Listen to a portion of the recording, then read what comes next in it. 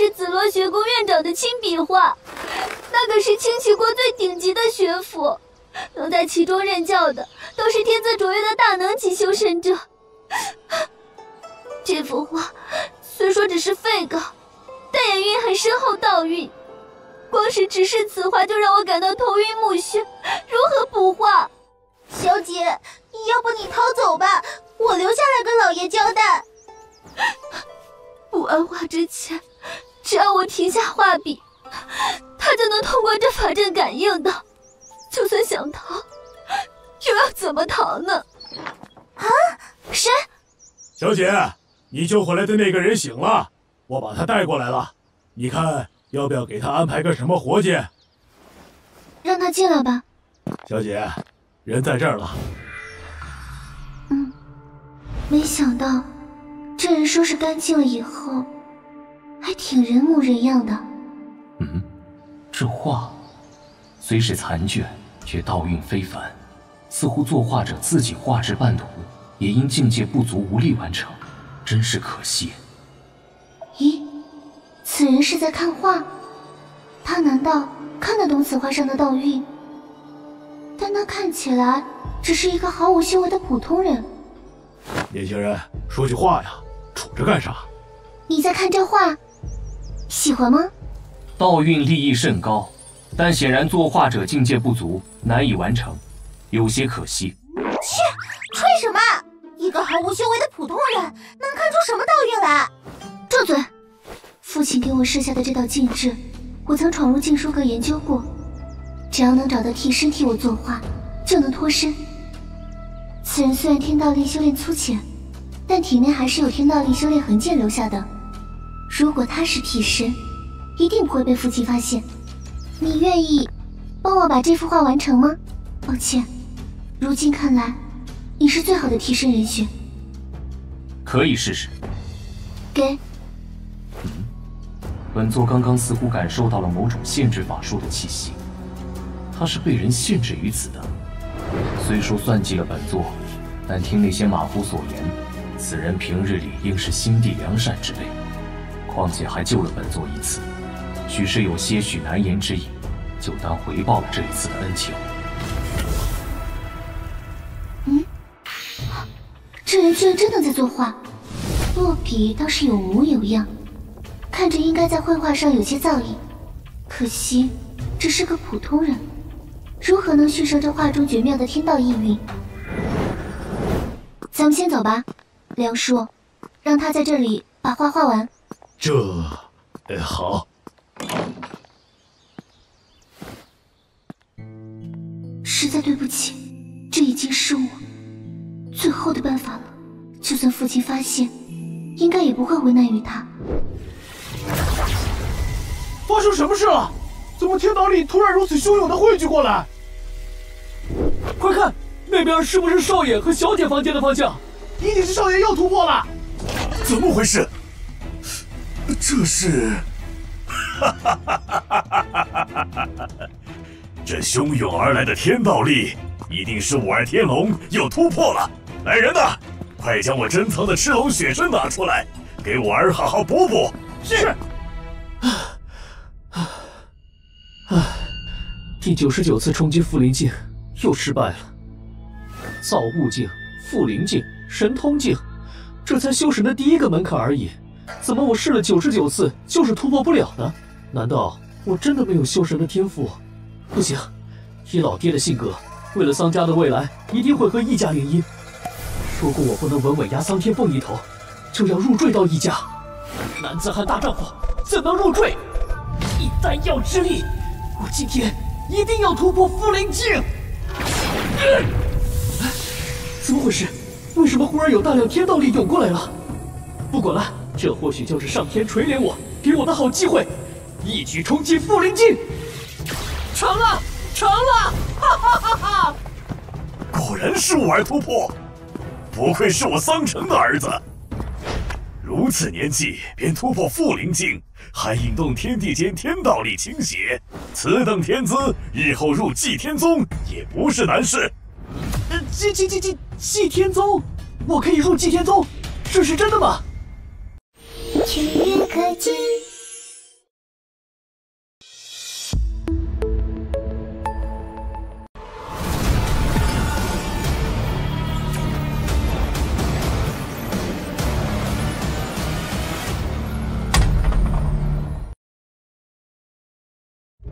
引动天道力倾斜，我干的吗？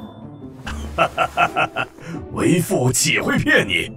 不过你如今资历尚浅，想入祭天宗，还需想办法进入紫罗雪宫才行。祭天宗可是宗门势力横跨诸国的超级势力，附属于旗下的紫罗雪宫，在清齐国也算是顶级学府了。当然了，以你的资质，肯定没问题的。毕竟这个年纪就能突破副灵境的，在我们天穹城，你还是头一个。那我不用入赘一家了吧？当然，一个副灵境强者，在这天穹城可是很珍贵的资源，怎么能拱手让给一家？你姐姐既然不能成为家族强者，那就要为家族拉拢人脉。走，跟为父一起去看看你姐姐。我让她把紫罗学宫院长的残卷补全，若是补不全，就要老实嫁人。现在她应该也差不多死心了。好嘞。呵呵，对不住了，姐姐。为了修炼，我牺牲了所有的时间。既然你天赋不如我，那现在牺牲你为家族铺路也是应该的吧？如此，这幅画中的道韵，应当算是补全了。星辰天机图自己有反应了，这法器在召唤本座，且去看看什么古怪。这是星辰天机图内，看起来跟从前的青云山河图多有不同。此地天道力气运格外浓郁，日后在此修炼，应当事半功倍。是因为这些天道力结晶吗？这是超凡诀，似乎是一门特殊的武技。果然是一套特殊的剑法，其中蕴含的道韵与本座补全的那幅残画十分相似。残画主人作画时，恐怕就是思索着这超凡诀完成的。这画中道韵怎么突然成了这超凡诀？这就是星辰天机图的奥秘所在啊！只需一缕道韵，便能推演完整的法诀，通晓世间一切天机。什么人？现在的你，是杀不死我的。为何先前本座飞升之时，你无故冒出，如今又出现在此处？究竟意欲何为？冷静冷静，你也看到了，我如今不过一缕残魂，寄宿在青龙剑中，是你飞升时的雷劫之力将我唤醒。我看这青龙剑已经完全奉你为主，那我也只好另外找地方安身了。青龙剑似乎也在认可这话。别这么见外，说起来，我们还有共同的敌人，祭天宗呢。祭天宗，当初我差一步就能飞升，你这是……却在最后被祭天三子围攻，失了道果，只能勉强维持一缕残魂，寄宿在这青龙剑上。这本超凡诀，就是当初三子杀我之法，也是祭天宗的镇宗之宝。先前想要杀你那人，正是祭天宗三大天才之一的关山月。此人据说10岁便修出了自己的道，性情张扬跋扈，曾经连挑百域顶尖强者，未尝一败，百战不败。哼！但你若是想要杀他，最需要提防的还是他的父亲关如海。即便在强者如云的神界，祭天宗也是横扫一域的存在。关如海身为祭天宗现任宗主，像清齐国这种小国的国主见了他都要磕头行礼。这些你要是不信，随时可以找人印证。祭天宗的超凡诀是唯一练到极致，能在灵魂上也留下损伤的剑诀。我们有共同的敌人，怎么样？要不要联手对敌？区别祭天宗，还配不上要本座与人联手。什么？姑且先将你囚在这楼阁中，待本座查验过你的身份，再做下一步打算。全员科技。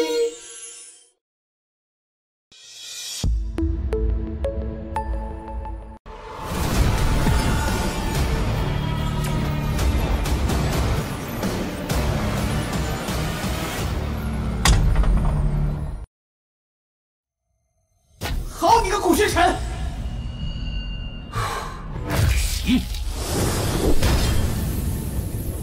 接下来就先试试这超凡诀。哼，我倒要看看这个没礼貌的小子能把超凡诀修炼到什么地步。这超凡诀依据剑诀强度不同，共分为10层，能过1重剑意，也算在剑道上有点小造诣。杀几个副灵境，小意思。尚未正式踏入修神领域，就能通过3重剑意，这小子天赋还不错嘛。这能过6重剑意，就是在这神界也可开宗派传授剑诀了。7重，不错，连破9重剑意，此子天资堪称可怖。看来祭天宗是要有难了。若是他今日能连破10重剑，即便破不了，也足够令人瞠目结舌的了。啊，这是未闻，闻所未闻呐！超凡诀，马马虎虎。这些人也不过是剑意的化身，可剑伤仍然在他们身上留下了痕迹。看来，那残魂胸口的剑伤，真是超凡诀所伤。这小子的确不好惹啊！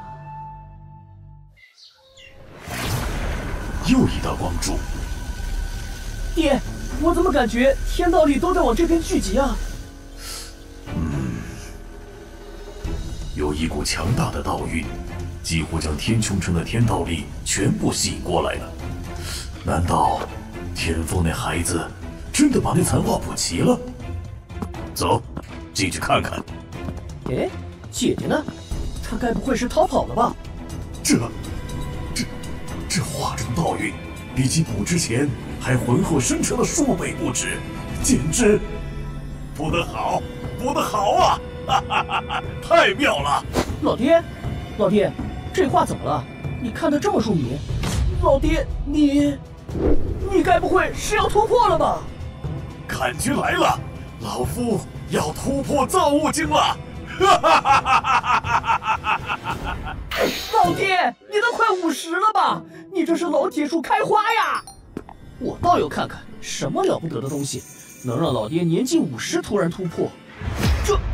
这画，哦，这充满灵韵的笔触，这霸道凌厉的道意，这感觉不会错的，我也要突破了！哟呵，这感觉如枯木逢春呐！我感觉浑身上下充满了力量。爹，我看这画中道运可是比之前还强上好几倍，这真是我姐补的？我专程在这个房间里下了禁制，如果有修神者踏入，我一定会感知到。什么禁制？为了让姐姐嫁人，老爹这么狠？没想到啊，你姐姐她这些年居然一直隐藏自己的实力，这次估计是真的被逼急了，才显露实力。那怎么办？老爹，你一直逼着她嫁到易家，她该不会记恨我们，改日报复我们吧？不行，现在就得去把你姐找回来。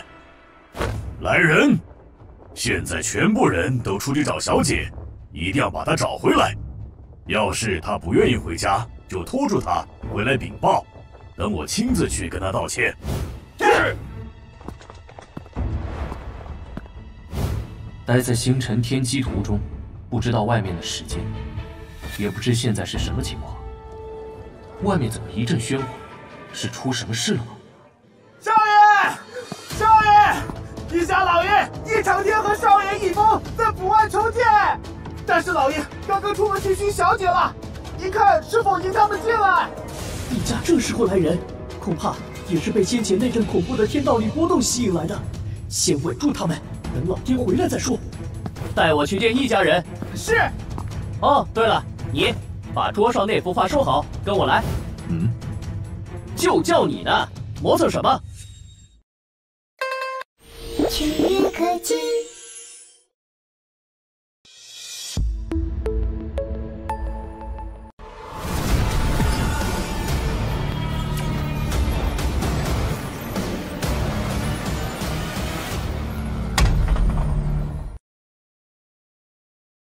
就叫你呢，磨蹭什么？爸，先看看此间形势。可别把那宝贝忘了，要是丢了，老爹非得扒我一层皮不可。不过，这人刚刚在院里吗？看着也很面生，还不说话，是新招来的哑巴下人吗？都听明白了吗？一定要把小姐找回来。是。老爷竟亲自带了这么多人来搜寻我们，小姐，我们现在怎么办啊？看刚刚桑家的动静，桑天龙一定又突破了。以他的天赋，恐怕要进紫楼学宫也不在话下。这桑家是一定不能回了。我们先离开这里，实在不行，找个客栈先躲几个月。呀，小姐你慢点！哎呀！那不是？快走！快拦住他！是。小姐，我们怎么办啊？事到如今，只能用这一招了。哎，我的剑！都别过来！小姐！爹，女儿从来未曾求过您什么，但易峰此人品行不端，德行不正，女儿是死也不愿意嫁给这样的人。哼，这件事，这是好商量啊，我的宝贝女儿。只要你以后多画几幅画，爹什么都听你的。你要说什么？爹刚刚也考虑过了，如今天龙突破负灵境，你又有这样的天资，你和天龙都是上天赐给桑家的宝物，之前是我不懂得珍惜。爹错了，爹以后都不会再逼你们两个了。现在桑家已经有了实力，也不必再畏惧易家。我们回去找易家退婚。真的？当然是真的，千真万确。这里这么多父老乡亲都见证，我桑城发誓，如果再逼迫儿女结婚，就不得好死。小姐，老爷这是不是脑子坏掉了？有古怪，父亲的态度怎么会突然转变得这么快？难道那个人真的把话补全了？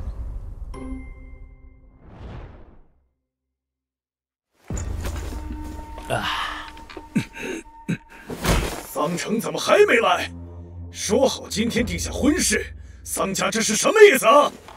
哎呀，易老爷您不要急，要不我先让人把姐姐的生辰八字拿来，您先相看相看。不用相看了。哦，不好意思，易老爷，我们桑家今天要退婚。找到了，太好了！看来他没被爹爹责罚。退婚？桑家主，你说话之前可要过过脑子，想想桑家能不能承受退婚的代价。老爹别怕，我来抵挡。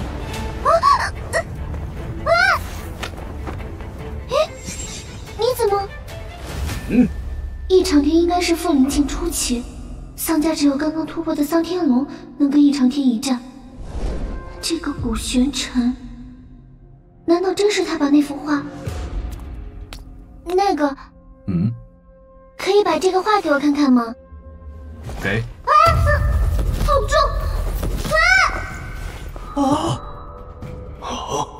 这画道运不凡呐，桑家怎么会有这种宝物？糟了，这宝贝可不能让易家人盯上。天凤，长辈们说话，你捣什么乱？天龙，去把画收好。是。桑家主，你这是什么意思？我来你桑家做客，连幅画都不让看。还好我动作快。哎呦喂！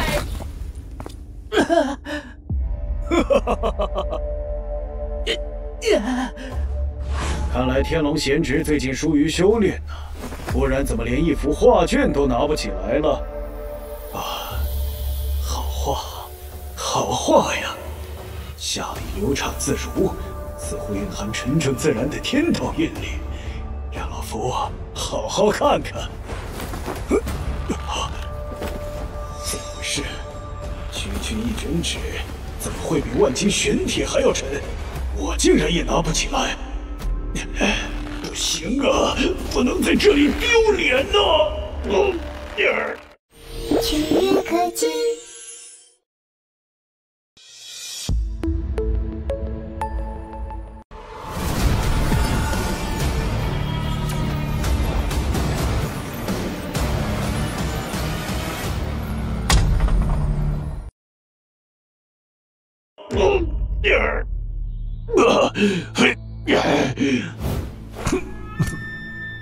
这老匹夫装的哪门子酸？哼，这画卷连傅灵镜中间的桑天龙都拿不起来，方才却被他轻易拿在手里。看来这幅画多半就是他补全的，没跑了。而且，此人很有可能是一位隐藏实力的绝世高手。叶老爷拿不起来的话，就不要勉强了。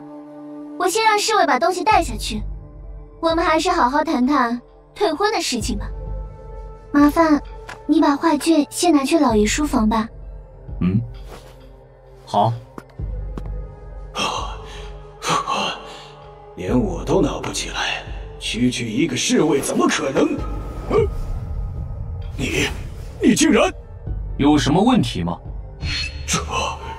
这怎么可能？此人看似毫无修为，但方才桑天凤对他的态度完全不像是对待下人，而且神情从容傲慢，怪不得桑家敢在这时候提出退婚。此人怕不是桑家请来的绝世高手。既然要商议退婚，那就先聊聊吧。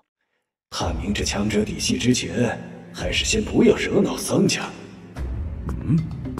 天凤这孩子怎么对一个下人客客气气的？这下人长得还挺不错，该不会……不行，以天凤的天赋和我桑家人的身份，怎么能下嫁给一个下人？拿画的那个，给我站住！你在叫本座？没看见客人杯子的空了吗？还不快去给客人满上！听到了吗？快去给客人倒茶！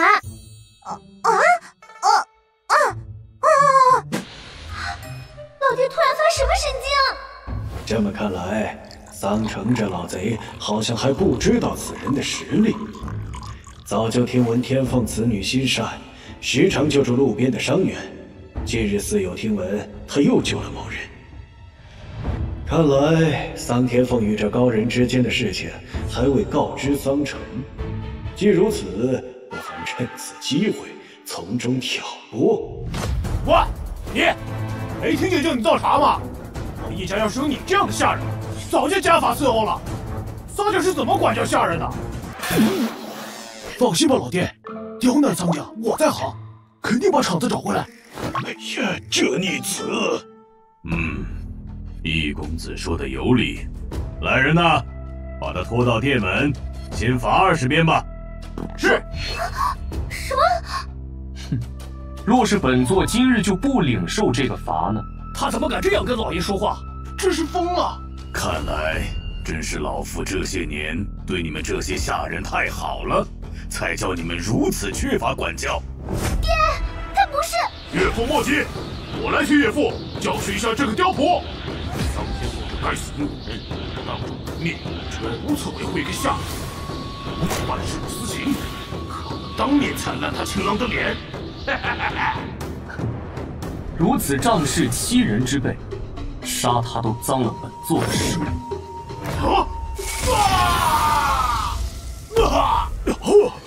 风儿，好险！若不是身上这件神器级别的金丝护甲，恐怕我这条小命就交代在这里了。桑家主，我想请问一下，这莫非就是桑家的待客之道吗？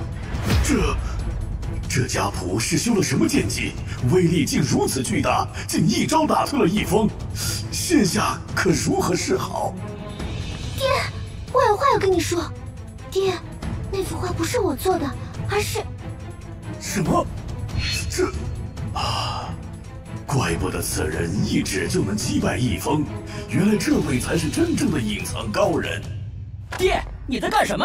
这种顶撞客人的刁婆，直接赶出去就是啊！看本少爷今天不教训他！孽障！哎呀，有你说话的份吗？爹，你打我干什么？下去！哎呦，别给我惹祸！已经做了的事情就算了，现在我可要把握住了，千万不能再得罪高人了。桑家主这是什么意思？莫非是承认桑家小姐与这家仆的私情了？去月可及。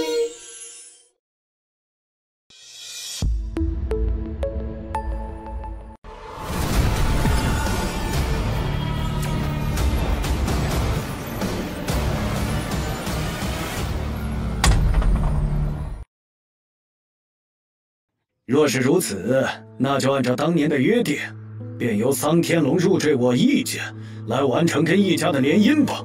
啊！喂，怎么就指着我了？爹！莫急。哼，今日两家的人既然都在，那就趁着这个机会把话说明白吧。跟易家的婚事，我桑家不奉陪了。无论是天龙还是天凤，都不会跟易家结亲。这么说，桑家这是要跟我易家撕破脸了？是又如何？如今我桑家也有了副灵境强者，你还以为你易家是天穹城霸主吗？虽然画不是天凤做的，但这位高人与天凤关系匪浅，又是天凤救回来的。要是易家敢对桑家动手，想必高人不会见死不救。好，很好。既然如此，桑家一定已经做好了与易家为敌的准备吧？这就是易家的镇压之道吗？身后那神锤虚影，想来就是镇压道的化身吧？易老爷都已经副灵境了，我们老爷才刚造物境，真叫人紧张啊！爹，我来助你。同样是副灵境，我也不会输给你。少爷身居先祖神根，年纪轻轻就突破到了副灵境，如此天资，拜入紫罗学宫应当不在话下。那我们桑家也不必畏惧易家了。还想进紫罗学宫？哼！既然得罪我易家，那我今天就将你修为废去。就凭你也想进紫罗学宫？突破副灵境以后，这还是我第一次与人对决的。易老爷子原来也不过如此啊！哼，小子，别高兴得太早了。此乃我易家祖传的养魂玉简，里面蓄养着我易家先祖的一缕残魂。真神的残魂，用来对付你小子，也算你三生有幸吧。那是什么？哼，小子，你刚刚不是很狂吗？现在跪下求饶，说不定我还可以饶你一命。嘿嘿。哼，少爷小心！哦，这残魂还算有点意思。快上，给我挡住！爹，救我呀！爹，我不想死啊！居然舍得拿出此等宝物，易家老狗看来是诚心要我桑家绝后啊！恐怕只有请这位高人出手，才能渡过此次难关了。这位高人，可以拜托你救救我弟弟吗？哼，本座倒是正想会一会这所谓的先祖残魂，瞧瞧他到底有什么本事。好澎湃的剑气！如此强盛的气息，那个家仆怎么会这么强？爹，这可是我易家真魂境老祖留下的残魂，居然被一个家仆一剑切碎，这怎么可能？爹，你没事吧？没事，就是先祖残魂被灭，遭到了一点反噬而已。易家主，今天是你对我而下死手在先，你若是不给个交代，这可说不过去吧？反正桑天龙那个臭小子不是没事儿吗？你们无故毁约，都还没给我们一个交代呢。若不是这半道不知从哪儿杀出来的小子，桑家哪能跟我们叫板？方才遇见残魂之力，我还留了一缕。若是能以夺舍之法控制住此人，想必桑家就会乖乖就范了。已经迫不及待想看桑家人跪地求饶的样子了。这点本事也敢偷袭本座？什么？正好，这戏本座也看够了。竟敢伤了我爹！给我等着！我易家绝不会放过你们的！嘿，你还敢放狠话？有本事别跑！行了，就你那点本事，还想将人赶尽杀绝？全员科技。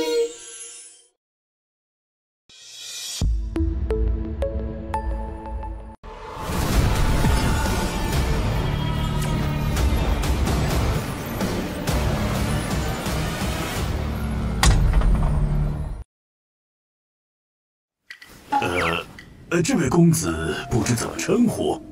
对啊，爹，这人到底是谁啊？放尊重点，叫公子。你姐刚跟我透过底了，那画不是他画的，真正的作画人是这位公子。什么？公子有什么需要，随时跟我们提呀，我们桑家人最热情好客了。是呀，是呀。倒是正好想打听一下紫罗学宫的事情。本座名唤古玄尘，有些事情想要问你们。您吩咐。一副狗腿样。本座一直听你们说紫罗学宫，有关这个学宫，你们知道多少？全部道来。我知道的最多。紫罗学宫是祭天宗的下属学宫。学宫的老师多是祭天宗的外门长老，若是在学宫表现优异，就有可能成为祭天宗的弟子。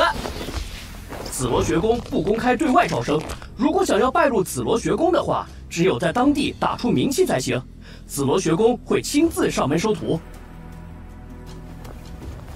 这么说，若想接近祭天宗，这紫罗学宫是非去不可了。那是什么？天上有个人来了，是紫罗使者。紫罗使者上门来收徒了。紫罗使者？昨日是何人在此突破？少爷，紫罗使者是为你来的。我们桑家要出紫罗学宫的学生了。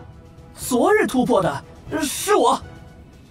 这下桑天龙进了紫罗学宫，未来我跟他的差距就会越来越大了吧？这就是紫罗学宫负责收徒的使者。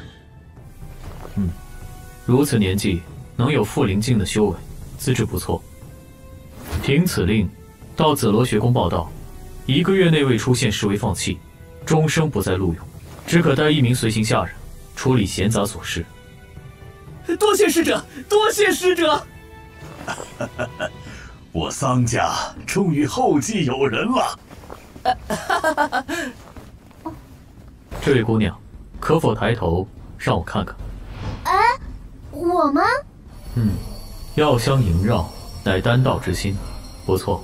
你也接令吧，择日到紫罗学宫报道。爹，我也可以去紫罗学宫。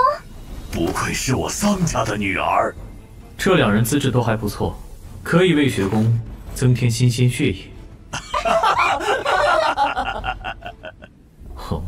这个人身上隐隐有天道力的气息，但仔细感受，却没有修神的迹象。此人有些蹊跷，不如试上一试。这是要试探本座？难道本座还怕了你？什么？此人没有修为，却能有如此战力，竟然能伤我？难道是桑家的门客？真是可怕！看来这家人真是不简单。等入了学宫，定要多多关照才是。我先行一步，日后紫罗学宫再见吧。恭送紫罗使者。如今尚且不知祭天宗的真正实力，先按兵不动，调查清楚后再杀他个措手不及。公子多半是对紫罗学宫有意的。若是我和天龙去到紫罗学宫以后，家中无人，只怕一家会迫害桑家上下。公子可是对紫罗学宫有意，若是公子不嫌弃，我的这块令牌可以赠与公子。姐，你要把紫罗令牌送人？天凤虽有几分丹道的天赋，但修神的天赋不足，未来前途有限，倒不如以此与高人交好，寻求庇护。嘿嘿嘿，不愧是我桑家的好女儿。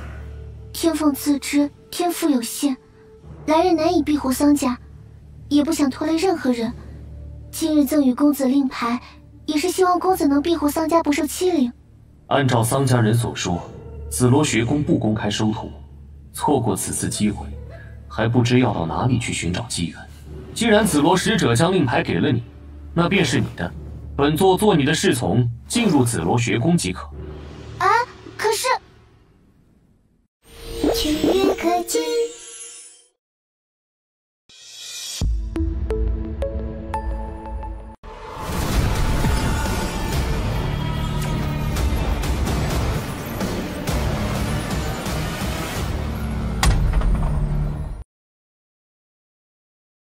那一家，本座替你们灭了便是，如此，你也不再有后顾之忧。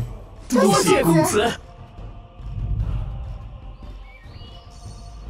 太爷爷在上，今日桑家欺人太甚，不仅悔婚在先，还打伤我父亲一长生，废去他一身修为。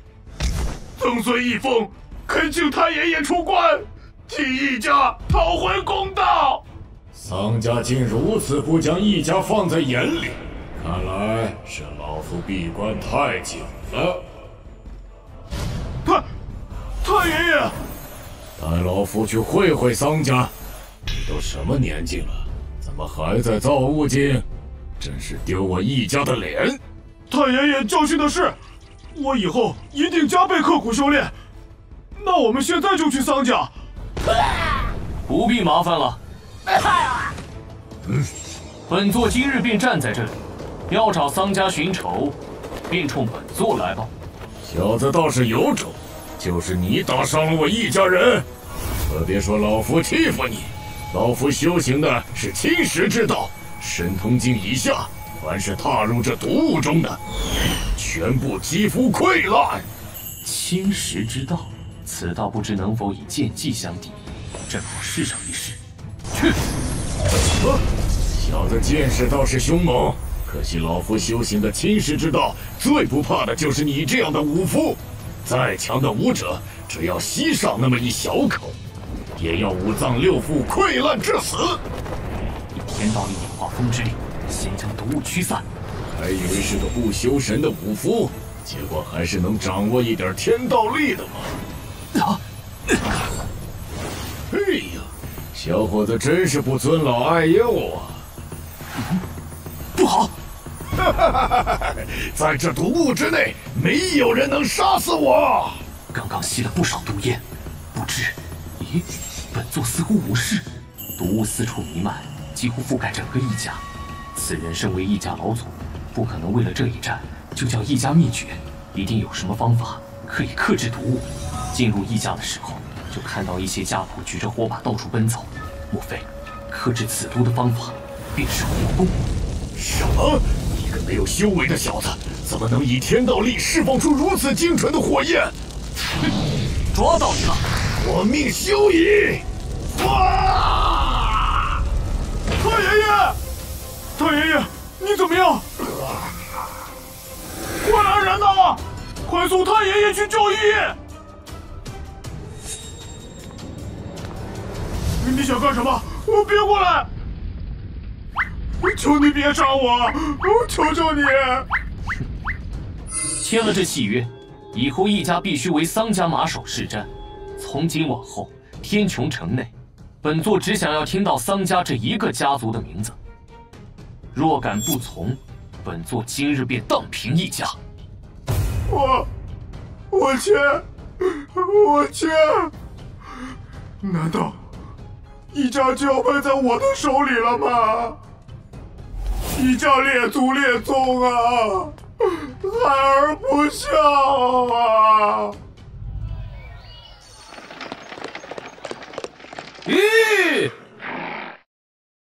终于到紫罗城了。听说紫罗学宫自成一城，整个紫罗城便是紫罗学宫。今日一见，果真如此。什么人？有通行令牌吗？两位大哥，通行令牌在这儿呢。我们是来紫罗学宫求学的。各自带上你们的随从，男学员走那边，女学员这边。好，我们这就来。哎，那女弟子怎么带的是异性侍从？不知道啊，不过学宫好像也没有这方面的规定，应该也不用管吧。姐，古兄可太厉害了，凭一己之力就让我们桑家在天穹城树立了威信。我们桑家祖上3代办不到的事，他都办到了。古兄多半是因为你救了他，才会留在桑家报恩，但恩情总有还完的时候，你要想办法留住他呀。你说的倒是轻松，怎么留？这还不好办，女追男隔层纱，他又要跟着你去紫罗学宫，所谓日久生情，难道姐你还拿不下他？少给我胡说八道！全乐科技。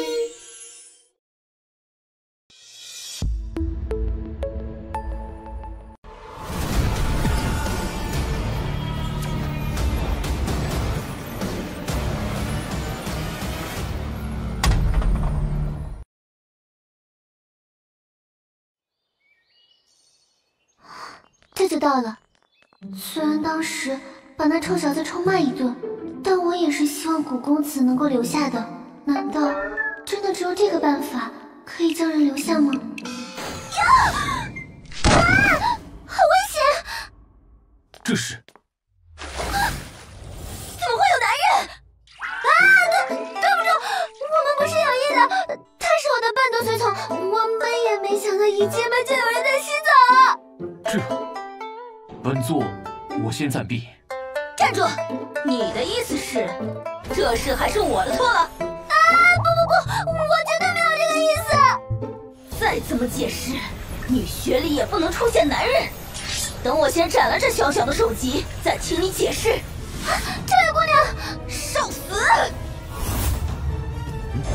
我叫林倩莲，别等死了都不知道是死在谁的手中。姑娘，此事并非你想的那样。事情怎么会变成这个样子了？呀，林大小姐怎么又跟人打起来了？听说是水房停水了，她就去别处打了水，在大堂洗澡。没想到这对主仆突然闯了进来。天哪，那岂不是……你们为什么叫她林大小姐呀？她不是来伴读的随从吗？她可不是什么伴读随从，你也不看看她姓什么。这青罗国姓林的可就只有那一家。据说他是因为年纪太小，进不了学宫，就找了靠谱的人以伴读的身份进入，为的只是提前上学而已。以后我们姐妹俩就吃住都在一起，迟早制霸紫罗学宫。哦，原来是这样。要是一般的随从，哪敢这么嚣张啊？在紫罗学宫招惹人，没点实力可不行。这林大小姐据说10岁就突破了造物境，12岁就到了复灵境。看招！是青罗国数1数2的天才呢。那这男仆岂不是完蛋了？带男仆入女学，存的什么心思，不用想也知道。这种人，想必也拿不出什么本事来。叫千里一剑斩了倒好。天哪，怎么可能？居然有人能徒手接下林大小姐的剑，这男仆本事不小呀。那看来带他来的这位小姐也是什么显赫之人吧？该死！本小姐怎么可能输给这种人？本座并非有意冒犯，姑娘也该听完解释再动手才是。此人实力比我想象的更强，难道就这样让这件事过去了吗？青莲，我来助你。我这牵丝段，只要缠住了人，便以束缚之法将人禁锢在原地，附灵境以下便无人能挣脱。妍姐姐做得好！别打了，别打了，这就是个误会。今日我们便联手给这灯图子一点颜色瞧瞧。好，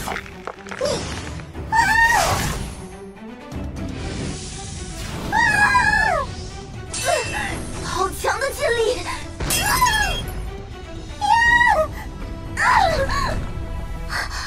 你们没事吧？对不起，今天的事情都是我的错，我也不清楚紫罗学宫的具体情况，我会把它安排好的。都这个时候了，站出来干什么？假惺惺的！我何事在此喧闹？是秦院长，秦院长来了。是秦院长，这下那个男仆惨了。是啊，秦院长素来严苛，最不喜欢弟子私斗，被他抓住的一律都是严惩。对不起，院长，我是新来的弟子桑天凤，此事全因我而起，我没有交代好随行的男仆。兄弟愿意一律承担，要罚就罚我一个人吧。让开！好像没事。顾公子，你你这男仆确实有些奇特之处，明明没有修为，却能接我一击。我倒要看看你能坚持到哪一步。今日之事，绝非本座本意。不过本座亦有疏漏，甘愿受罚，可是莫再没完没了，纠缠不休。这是超凡诀，不好！万不可真是超凡诀，幸好还有这副神龟护甲在身，挡下这一击应该足够了。什么？能将超凡诀用出这等威力，此人究竟是谁？全员科技。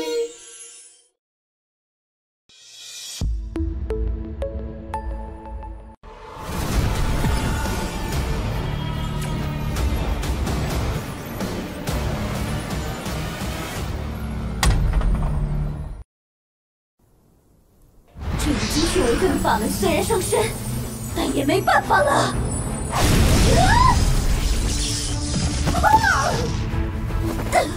这样也挡不住，怎么办？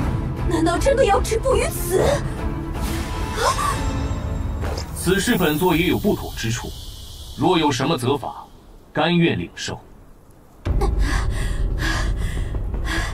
这血盾乃是我10年修为凝聚而成，居然被此人一击击破，能够习得超凡诀，此人怎么可能是一介普通的男仆？莫非和林千莲一样，是隐藏身份以伴读身份入学的高人？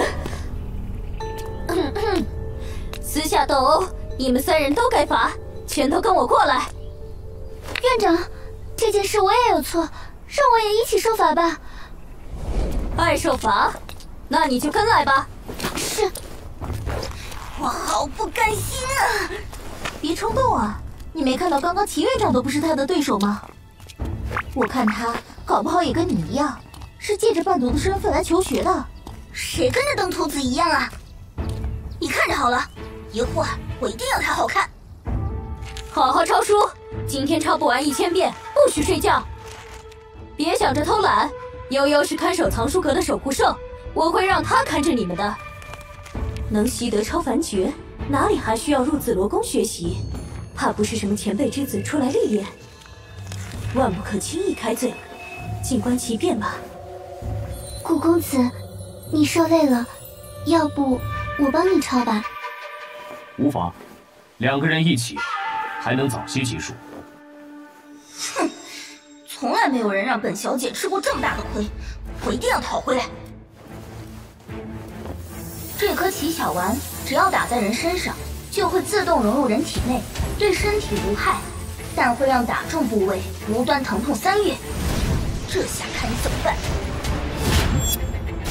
想要暗算本座，但这手段也太拙劣了。居然让他躲过去了！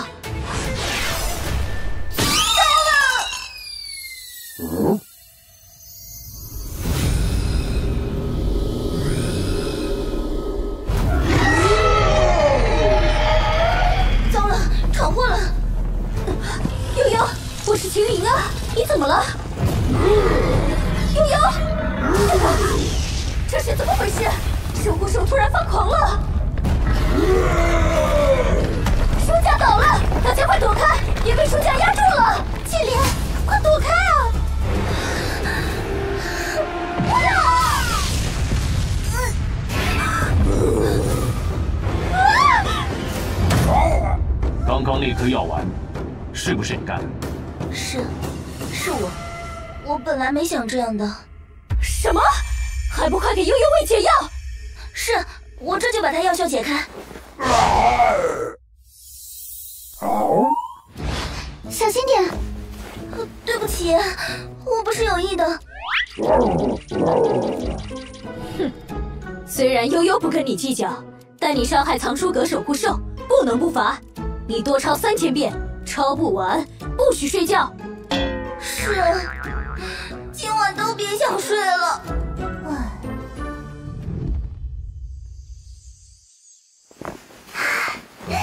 终于完成了！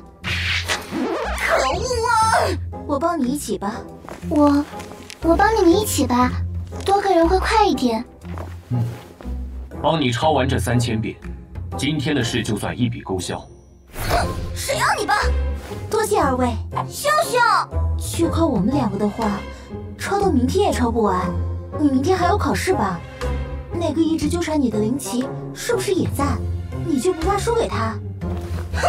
而且守护兽的事情，你还没跟人家道歉呢，快点儿！对不起，今天的事情是我不好。那我们也算不打不相识啦。院长再见。终于唱完了，本小姐手都要断了。你们先回去吧。你来这里干什么？千里，我们走。别着急拒绝我，表妹。白天的事我听说了，我可是专门来帮你出气的。你们2个给我站住！哎，喂，你要干什么？全员科技。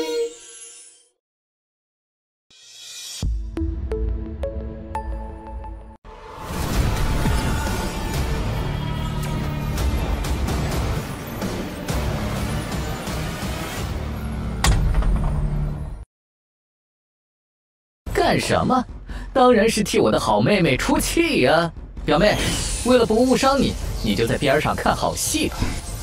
林七，你又发什么疯？谁让你偷换前世了？就是你这个奴仆，居然偷看我表妹洗澡。我们已经道过歉了，我们也不是故意的。不是故意的，老子的女人你也敢乱看？现在把眼珠子抠下来，我就留你一命，如何？林七，我说过了吧，我的事情用不着你管。而且人家刚刚才帮我，你放了他！这种货色，想对我的伴读下手，经过我同意了吗？离得太近了，现在贸然出手，只怕会误伤到他。你不要欺人太甚了！傅灵境出气了，还算不错吧？我的手！小心！小姑娘就别出来学男人打架。要是不小心伤了你的脸，我可不负责任的。别怕，我的手不痛了，狗公子。这种货色，犯不着本座亲自出手。本座渡你一缕剑气，别给本座丢脸。我一定不会辜负狗公子的期望的。哟，为了一个下人，还用上武技了，可惜对上傅灵境巅峰的本公子。再强的武技，下场也只会是一样的。怎么打不动？这……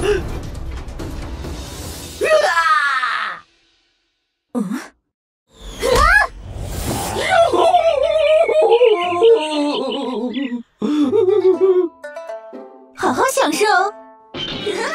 干得好啊！只要你讨厌林奇，我们就是好朋友。今天的事就此一笔勾销。没想到你还挺护着下人的，本姑娘倒是对你刮目相看。多谢你。一条狗而已，顺手的事。你们，你有何指教啊？你们等着，敢招惹林家，我一定要你们好看。林家。对哦，刚刚就听他称呼林小姐为表妹。她和千莲确实是表兄妹关系，自从在学院见面后，就一直对千莲死缠烂打，纠缠不休。明明千莲都已经明确拒绝了很多次了。你们放心，这家伙再敢来，我打到他爬都爬不起来为止。不过林奇此人阴毒得很，你们2人近期一定要小心一点，别着了他的道。多谢严姑娘提醒。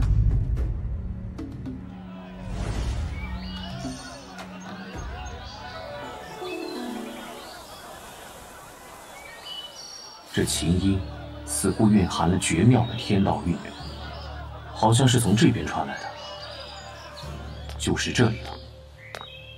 怎么连修为都没有的废材也想来当妙音院长的徒弟？喂，那边那个刚来的，没看见牌子上写了什么吗？咦，是你？要在妙音琴曲下坚持1炷香，才能成为妙音院长的弟子。要是坚持不住，可是会心神受创的。像你这样没有修为的，说不定会死的哦。能以琴曲创伤人的心神，有趣。本座倒是很想看看，我正为此前来。切，随便你好了，装模作样，反正一会儿就知道厉害了。他怎么也来了？虽说紫娥学宫之前也有半度被收为弟子的先例，但他也想成为妙音院长的弟子吗？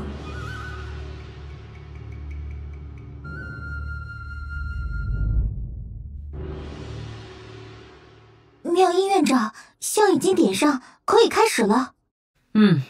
好。此弦以天道力凝聚而成，以天道力波动，只有能领悟到其中道韵之人，方能够听见琴曲声。我已参悟此曲3年，在此弹奏3年，除了静心体悟之外，也是想看看能否碰上有缘之人，使得此曲收为弟子。开始了，从现在开始要仔细观察学生与琴曲共鸣的情况，一定要守住心神，抵御住琴曲的心神冲击。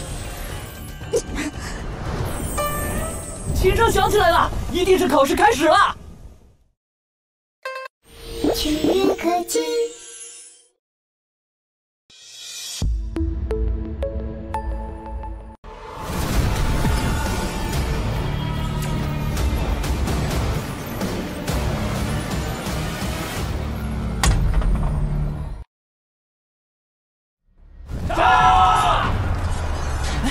怎么有马蹄声和喊杀声？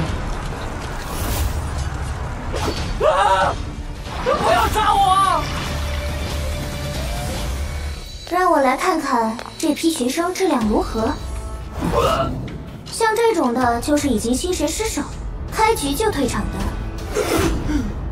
这种虽然没有被攻破，但也坚持不了多久了。哎，这个还不错，应该是目前最有希望坚持过1炷香的了。这是装的吧？这种人我见得太多了，看起来好像完全不受琴曲影响，实际上连琴曲声都听不见，在这装模作样的。时间差不多了，赶紧把这些失败的都赶出去。时间到！以琴曲引动天道力形成的幻境吗？此等栩栩如生，真是精妙，倒是值得本座会会。如此不堪一击。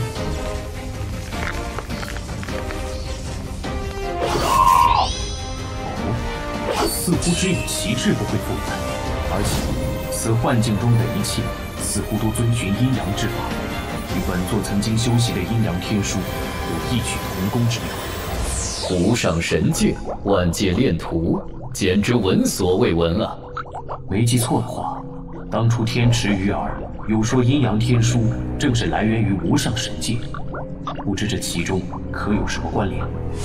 不出意外的话，只要将此旗帜插入阵眼，便可破此阵。果然，旗帜就是破除幻境的核心。院长，你没事吧？有人破了我的琴声幻境。什么？居然有人能破妙音院长的琴曲！必须将此人找到。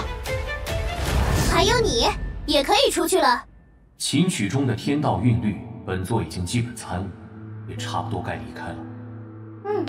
至少没有纠缠不休，还算识相。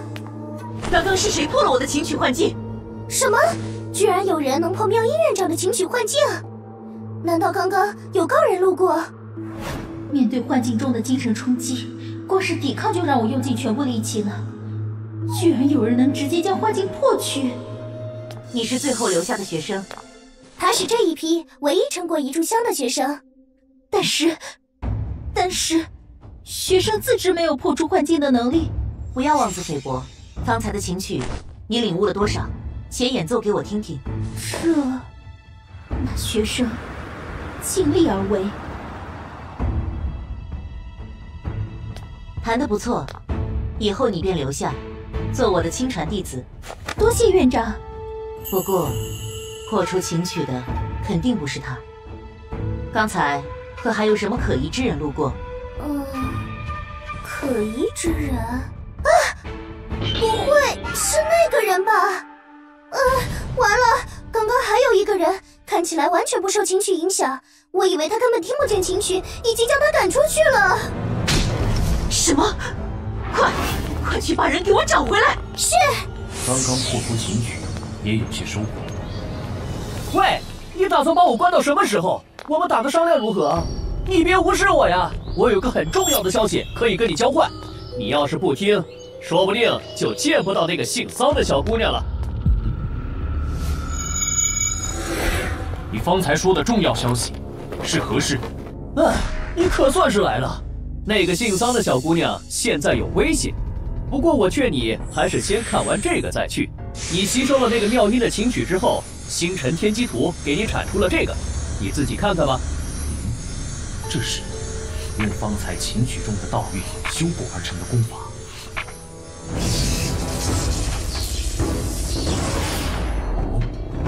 这功法与阴阳天书极为相似，似乎很古同源，但又比阴阳天书记录的玄妙许多。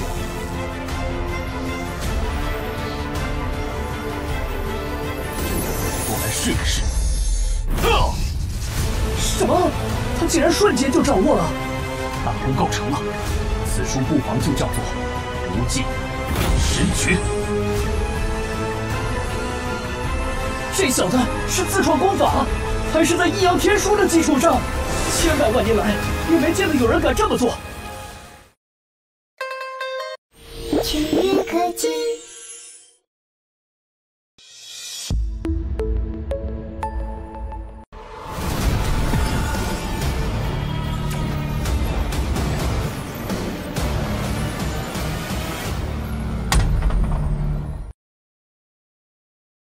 这小子是不是有点狂妄过头了？这就开始修炼了？上次已经令他习得超凡诀这样的无上战技，再加上超越阴阳天书的功法，他是要制霸神界吗？而且他们还没有开始修神，为什么能有法相虚影出现？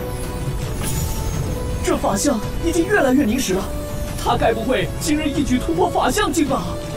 天哪，这简直闻所未闻！这就是法相境吗？你方才所说，桑天凤有危险是怎么回事？从实招来。完了，我就是随便扯个谎骗他进来，本想趁他修炼功法的时候偷袭他，没想到这小子现在已经这么强了。冷静，先随便应付过去。你先前开钻林家，对方肯定不会善罢甘休的。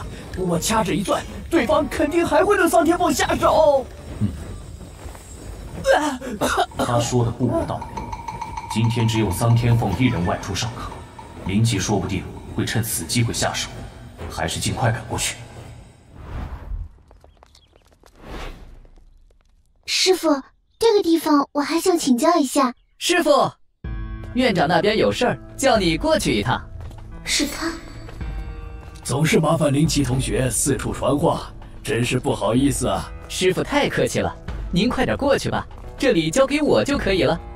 不知道这家伙又想干什么，希望别是来找事。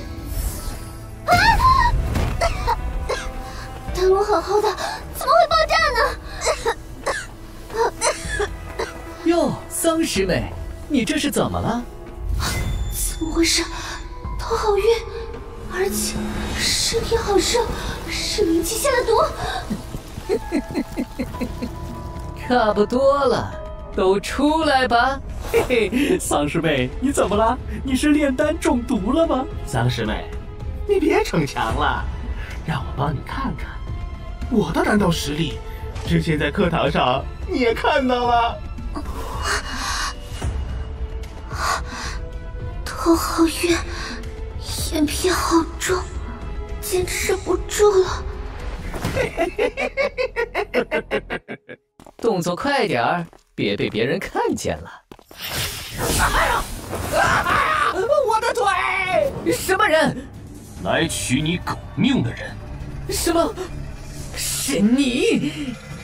小子，就你一个人敢挑衅我们一群人，挺狂啊！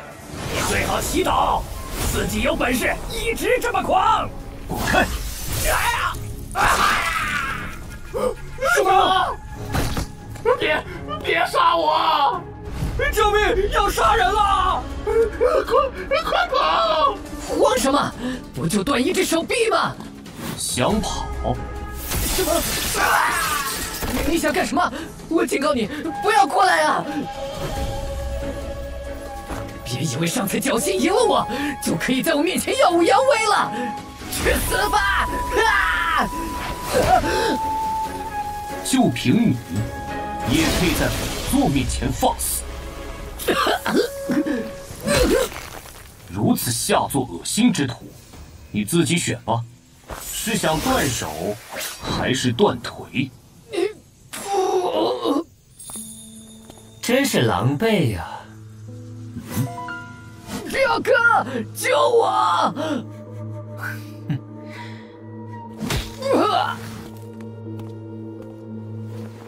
长得也不怎么样，庸脂俗粉。把你的脏手拿开！敢对我动手？你知道我是谁吗？今天我就让你后悔生出来！这道律似乎与先前在小院里所听闻的琴曲之阵大同小异，不过这威力比起先前琴曲幻境中所见，差太多了。区区一个半毒随从能做到这一步，真该夸你着实努力呢。不过，想要跟我作对，你很快就会知道，这将是你做过最错误的选择。这个阵法落在你手里，真是浪费啊！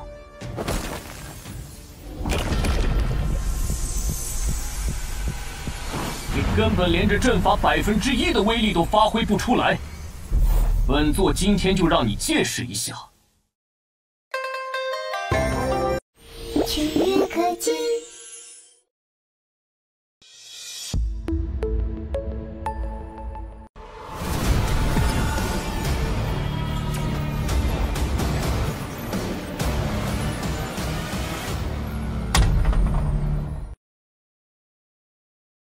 这个阵法的真正威力。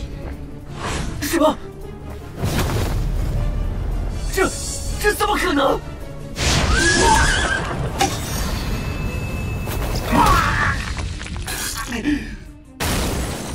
我的琵琶，这可是家里花了几百万灵石专门为我打造的法器，你居然敢这么对我！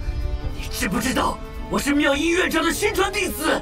只有我一句话，你就得滚出紫罗学宫，这辈子都别想再踏入！既然如此，那本座现在就将你灭口，便不会有人知道这里的事情。不，等等！我来救我！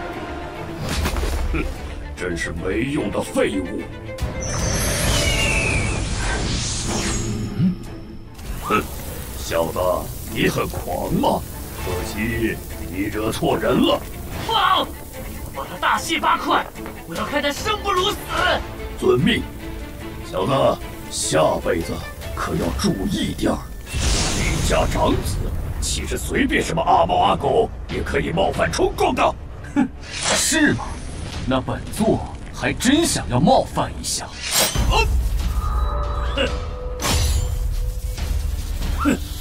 剑倒是不错，把剑留下，我或许可以饶你一命。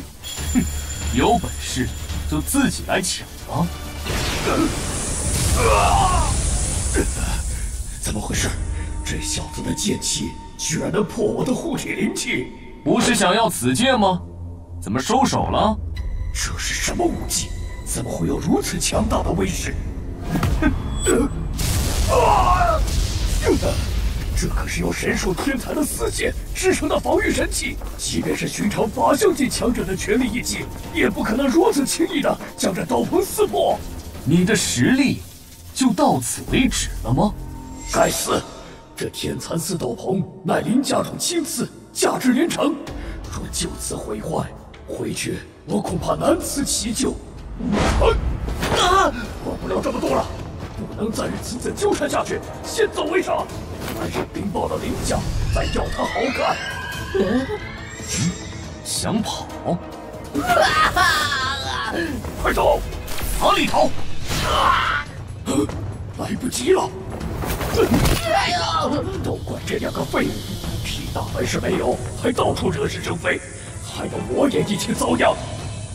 只能豁出去了。法相真身，我就不信这小子难道还能一剑破了我的法相真身？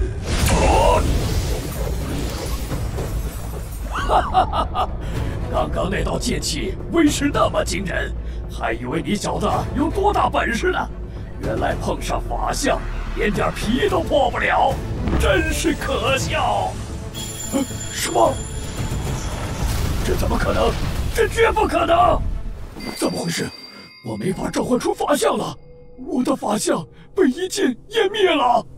你的剑招有问题，难道是超凡诀？你到底是什么人？我修炼了一辈子，才修炼出这1个法相。但是没关系，只要你能放过我。放过你？手下留情啊！师傅救我！桑姑娘，桑姑娘，你没事吧？我这有1两2丹，快醒醒！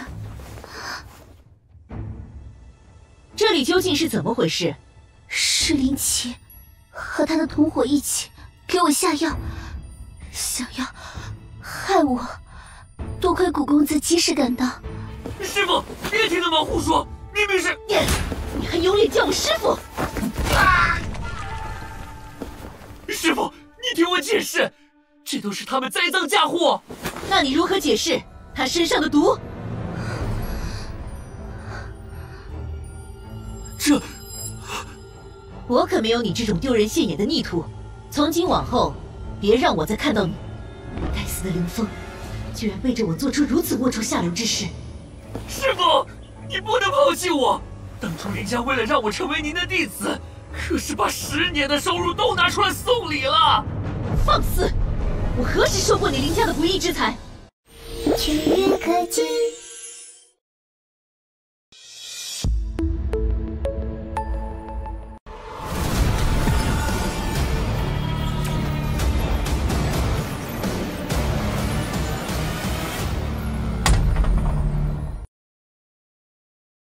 我何时收过你林家的不义之财？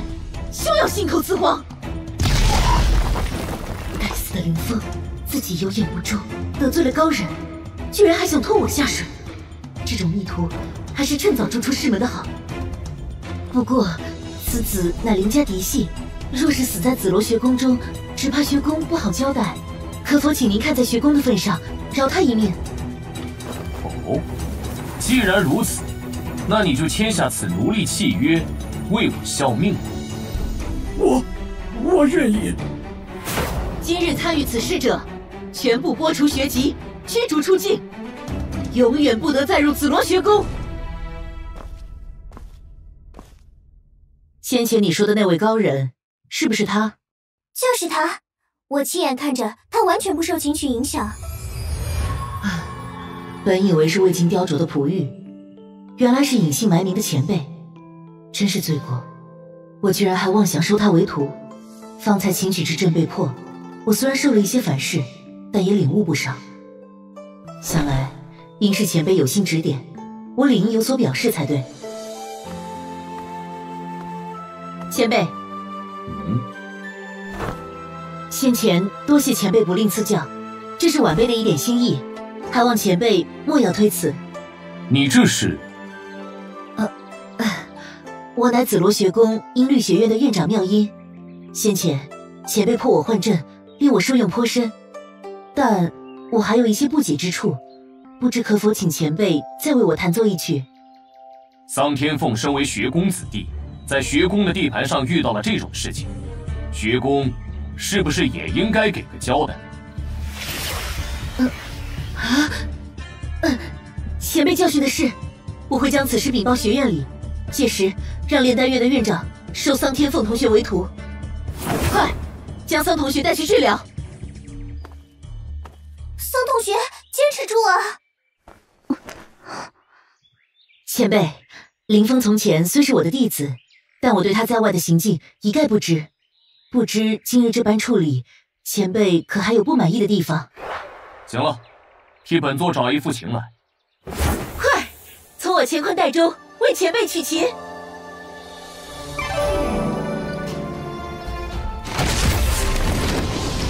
天哪，是异象！以琴曲引动天道力，多么自如的境界！快看外面的树，这已经影响到了方圆10里的天道力，这至少是法相境才能够做到的事情。这琴曲比妙音院长的还要精妙。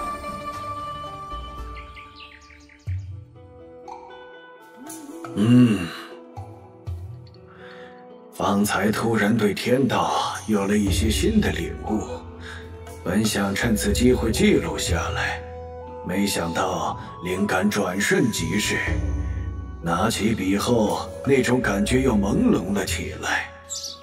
咦，这琴音是妙音师妹又在修炼了吗？真是刻苦啊！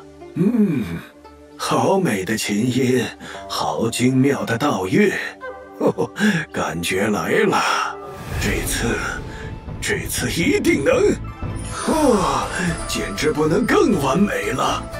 我感觉自己对天道的理解似乎都达到了新的层次，如果能再多听一会儿，说不定我这多年的瓶颈都能突破。这里距离妙音师妹的住处至少也有10里远，妙音师妹的琴曲如今居然已经能够影响到此地了，看来是修为又有精进呢。这至少已经影响了方圆20里的天道力了吧？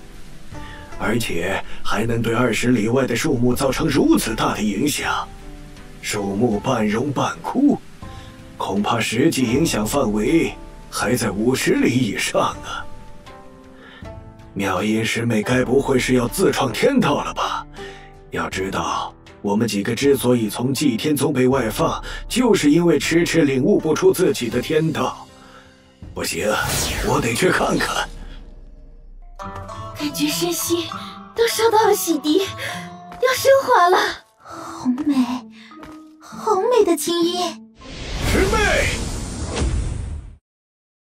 全员可见。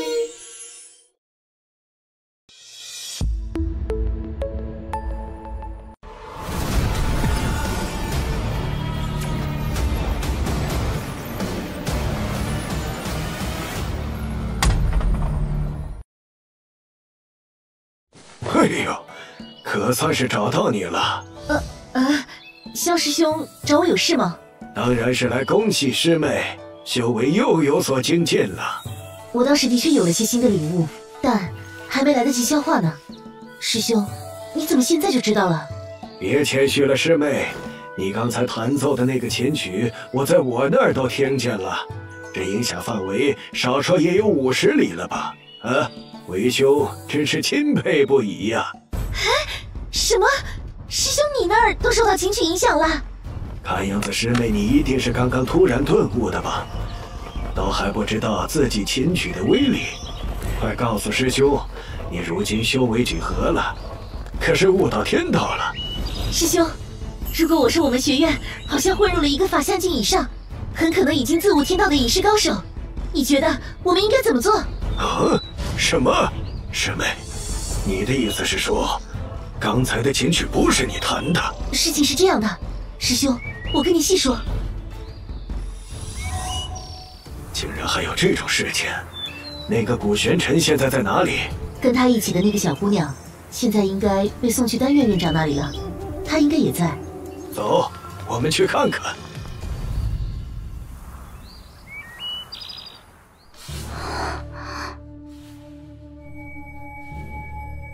此女可有婚配？家人朋友可在？我是他家里安排的伴读，他身上的毒难解吗？此女身中蟾蜍毒，极难根治。唯一能够完全解此毒的七贤丹，炼制起来难于登天。除非能请到祖师级的炼丹师相助，否则……清风，桑天凤此女情况如何？公主，如有什么药材紧缺，千万不要客气，学院的库房随便你拿，但是一定要将此女治好。不是药材的问题。无上神界的药材与圣域大有不同，虽然炼丹之道溯本求源，原理没什么大不同，但就是麻烦在不通晓神界的药理。院长，难道没有药材可以中和蟾蜍毒性吗？有是有，玄阳花就可以，但是玄阳花药性猛烈，炼制时一不小心就有可能被玄阳花的药力反噬，熔断经脉而亡。据我所知，近100年来成功炼制此药的不超过3人，皆是举世闻名的炼丹大拿，其余的不是死就是残。那还有没有药材可以令一个人的气血稳定？千羽花就可以，但千羽花药性极寒，光是提炼药性这一步，就不知冻死了多少修神者。那令人神智保持清醒的药材呢？鱼鳞芽吧，不过据说这鱼鳞芽如果不能在3秒内炼制完毕，就会散发异香，香气致人疯狂。七贤丹中的7味主药，每一味的炼制都是棘手至极，但凡能成功提炼1味，都足以开宗立派，更别提7味一同炼制，简直难于登天。好，那还请院长帮我准备一下药材，我要炼制7贤丹。喂，你要干什么？不要命了！我刚刚说的你是一句没听进去。喂！怎么回事啊？你也没说这高人还会炼丹呢。这我真不知道，要不试试？这些药材我这里有。喂，你们都疯了！院长不必担心，方才院长所说，本座都记住。记住了？你记住什么了？玄阳花药性猛烈，一不小心就有可能熔断经脉。要炸了！要炸了！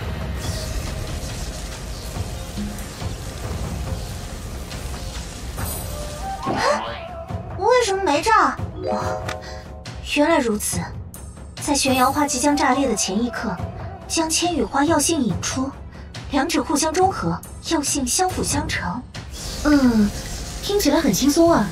清风，你行不行啊？别站着说话不腰疼。别生气，2位师妹冷静一下。这一步要求炼丹师拥有恐怖的天道掌控力，将2种暴力的药力抽丝剥茧，一点点相融，难度堪比诸位突破法相境时塑身法相。而且此丹要将7种药材相互融合，相当于在短短不到1个时辰内塑造法相数10次。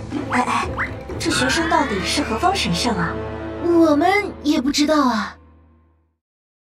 全员科技。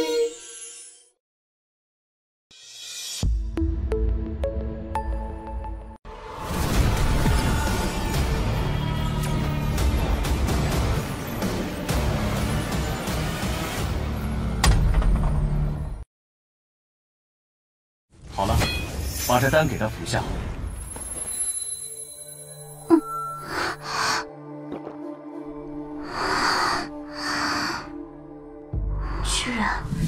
居然真的完全将毒素清除了，闻所未闻啊！同学，你叫什么名字？家住哪里呀？在学院里住的可还习惯？要不要跟我学习炼丹？哦不，或者我跟你学习炼丹也可以呀。捡到宝了！同学，以你的天赋，成为一代丹神指日可待啊！炼丹哪有琴曲有意思啊？还是跟我学乐吧。同学，他俩只是院长，我可是公主，这区别你懂吧？啊！我暂时没有拜师的打算，不过的确有一事，想要请教几位院长。你说，我们一定知无不言。桑天凤的毒虽然已经解了，但是经此一遭，身体底子还是会遭到一些折损。可有合适的药材可以稳固根基？我知道，治疗此毒造成的损伤，千须果是最好的。可恶，让他抢先了。千须果。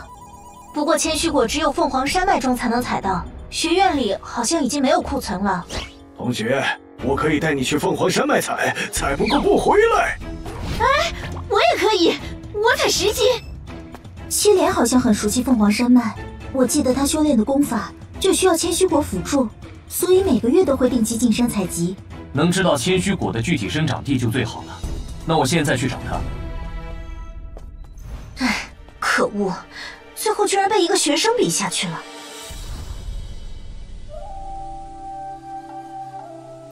这段时间正好是凤凰山脉中灵兽最活跃的时候，你确定就我们2个吗？不再叫些帮手？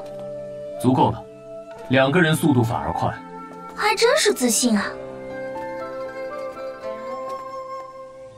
该死的古玄尘，区区一个贱民，居然给我林家造成这么大的损失。他若是躲在学院里当缩头乌龟，林家可能还没什么办法。既然他不知死活出来了，那这次一定要让他有来无回。等等，不太对劲。如今虽是灵兽活跃时节，入山人数少，但往年这时候，我也并非没有来过凤凰岭，绝不会如今日这般渺无人烟。前面10里左右的地方有兽群徘徊，自进入这条岔道起，便有股似妖族法则之力的霸道气息如影随形，想必便是修炼天道之力的灵兽。10里呀，10里外的兽群你都能感应到？说来，此处灵兽的神通都是先天生来，由弱至强分为1至5阶，1阶、2阶的灵兽较为常见，其实力相当于人类的造物境、复灵境。但自3阶灵兽开始，每上1阶，其实力便呈爆炸式增长，成长速度远不是人类可以比拟的。神通境对上4阶灵兽，多半只有被秒杀的份。我倒是许久没有斩杀灵兽了，若是能等来几只解解闷，倒也不错。不用等了啊，因为已经有按捺不住的了。是火焰石！哼，我当是什么？区区3阶灵兽，正好我手痒得很。你替我压阵，我来会会这畜生，看招！根自亮丽。对于火焰师来说，防御力最弱的便是身体的腹部。什么？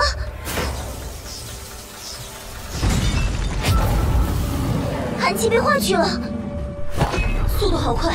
这只火焰师真的是这3阶灵兽吗？可恶！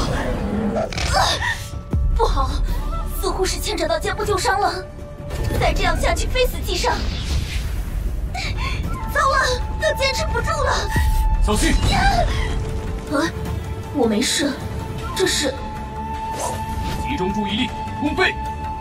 没错，腹部虽为兽类弱点，但我的玄冰神剑被这只火焰师克制，无法靠近他的腹部。与其盲目强攻，不如从其视觉盲区背部进攻。再来！受死吧，孽畜！玄冰闪，解决。喂，刚刚其实就算你不出手，我也能自己应对。全员科技。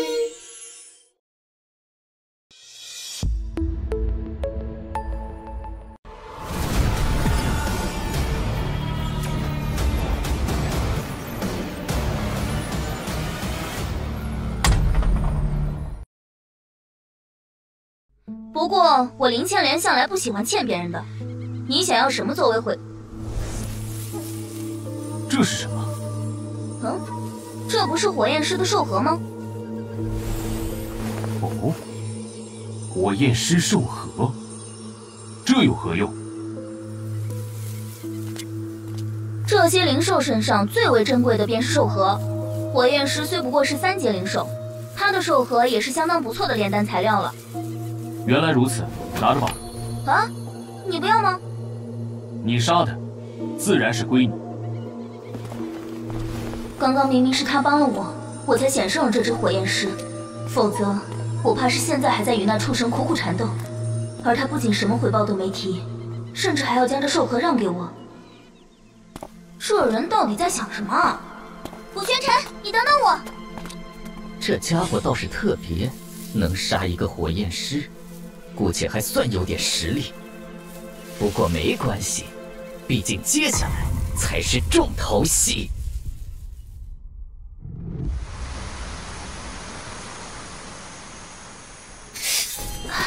又开始了。嗯，入夜下山麻烦，不好再耽误时间了，还是抓紧赶路。古轩尘，你拦我做什么？快把我放下来！此处净水，灵气浓郁，你就在此运功疗伤。疗伤？谁说本姑娘受伤了？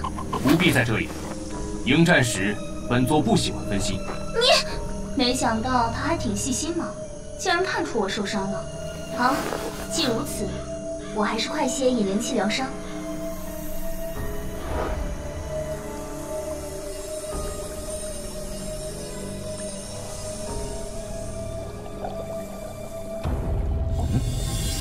这感觉不对劲。啊！这是5阶灵兽千皮牛。这是……难怪有一丝异样的气息，原来是堵在水底呢。既然敢露面，想必已经做好觉悟了吧？原来是你。哼，你在此等候，本座这就去解决了这畜生。5阶灵兽中，千皮牛擅长以极为强悍的肉身之力反攻，切记不可正面硬拼。不好，这是千皮牛暴怒的信号。古轩尘，快躲开！这家伙疯了！虽然他实力很强，但毕竟还是血肉之躯啊！去死！你刚刚说什么？没什么。好可怕的力量！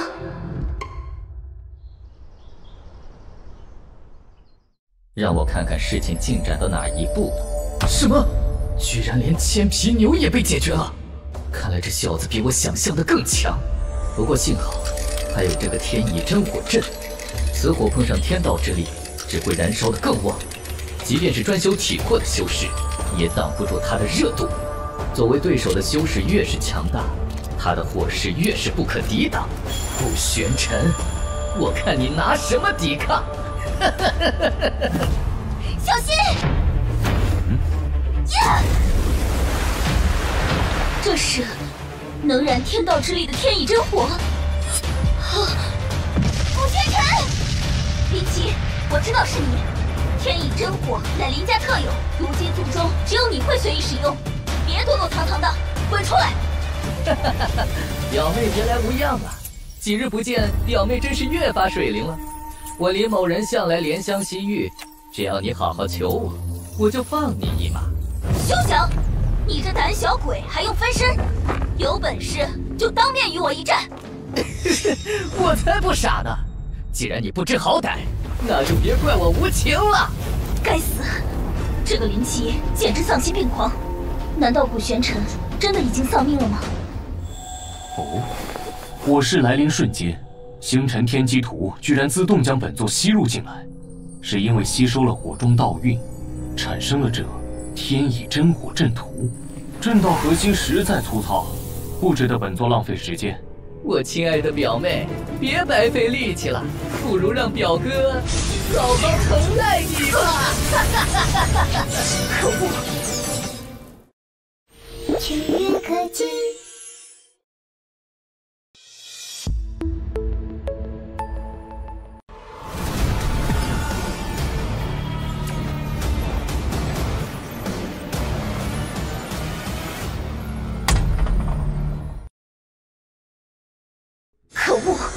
现在根本打不过这家伙。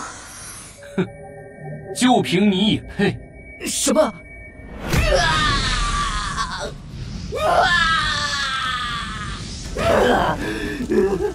怎么会这样？那小子不是应该已经葬身火海了吗？你是在找本座吗？什么？此等伎俩就想拦住本座，痴心妄想！古先生，你没死，太好了！本座哪有这么容易死？要是你出事了，我……你如何？啊！坏了，我刚刚在说什么啊？我就跑向桑天凤交代了，不然还能是什么？不行，此地不宜久留，不能恋战，先走为上。哦，想逃？啊！天宇真火怎么不受我控制了？他想空阵杀了我吗？啊！不！我没死。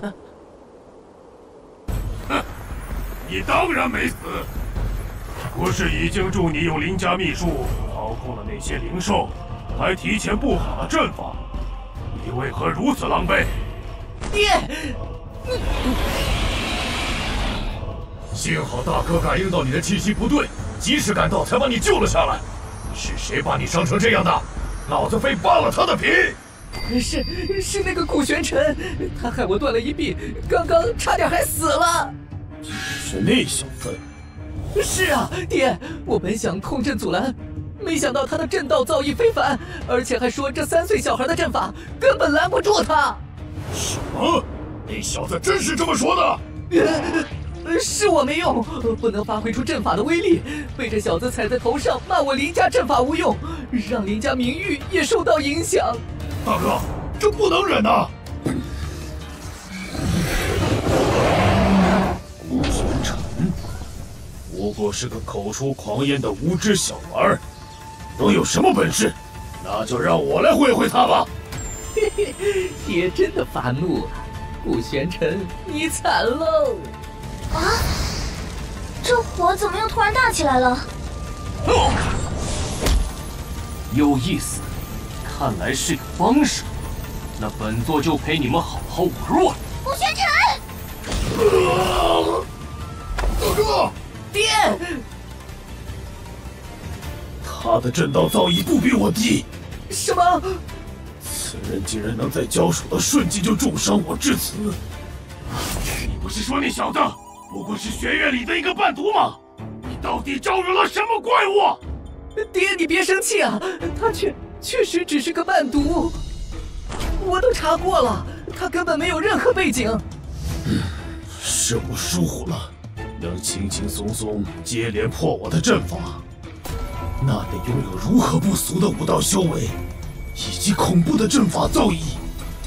不宜纠缠，我们速回林家。爹，可是……混账东西！招惹了不该招惹的人，还敢放肆！大哥，我不甘心，不过是个毛头小子，说不定只是运气好，恰好破了你的阵罢了。要是就这么逃走，那我们林家的脸岂不是都丢光了？依我看，等一会儿收拾了这小子，无论他如何讨饶，都要扒光了他的衣物，砍下头颅，挂在……什么？今天你们一个都跑不了。二弟，此人气息强横，且能追踪至此，想必不会善罢甘休，只能破釜沉舟了。血雷咒！血雷咒，哼，就只是如此吗？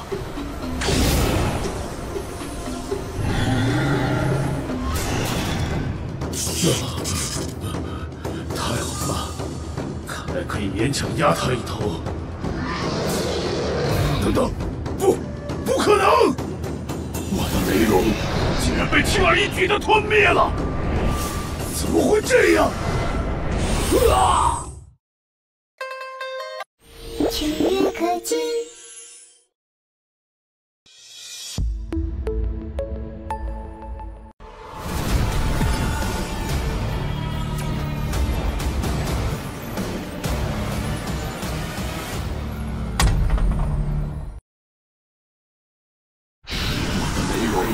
竟然被轻而易举的吞灭了！怎么会这样？啊！爹！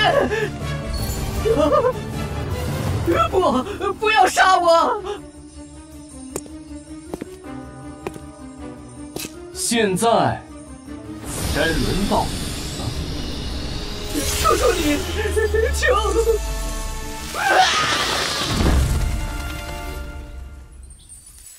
找到了，这便是千须果了，果然就在这附近。也不知道那家伙那边怎么样了。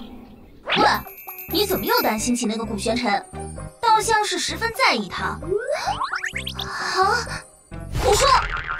本小姐怎么会在意区区一个伴读？这是千须果。啊？什么人？除了本座还能是谁？是他。这凤凰山着实无趣，本座乏了，回去吧。啊？这还叫无趣？喂，你等等我！发生什么事了？麻烦了，这是受潮的预兆。受潮？受潮是凤凰岭特有的现象，一旦形成，便会肆无忌惮地冲击着一切。怕是有人再次使用禁术走火入魔，引得灵兽发狂了。气流已经开始震荡了，我们还是再加快些速度回去。啊，千莲，救救我！那是灵儿，莫非她也是入山采药？遇到灵兽受了伤，快要坚持不住了！救我，千莲！我的朋友好像受伤了，你先走，我去救他。趁着兽潮没有席卷过来，还来得及。快拉住我！我这灵盾可以承载2个人的重量。好，千莲，谢谢你。灵儿，你扶稳我。我们这就出发。可是千莲，2人一起，哪有我一个人更快呢？什么？你下去吧你！韩灵儿你，林千莲，你年纪比我小，天赋却比我这个人人称道的天才还高。我早就看你不爽了，但没想到我今天再次使用禁术，被人算计至走火入魔。却意外得了个对付你的好机会，还得感谢你多管闲事救了我呢。抱歉了，既然你拿我当朋友，那就替我喂饱他们吧。韩灵儿，你不好！难道今天就要对上于此了吗？给本座死！糟了，地面就要塌了，我动不了。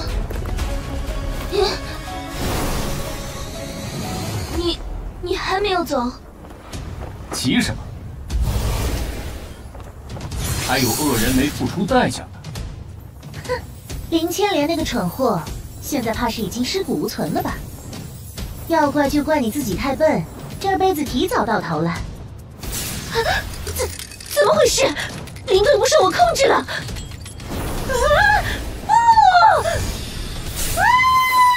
你现在可以走。嘿嘿。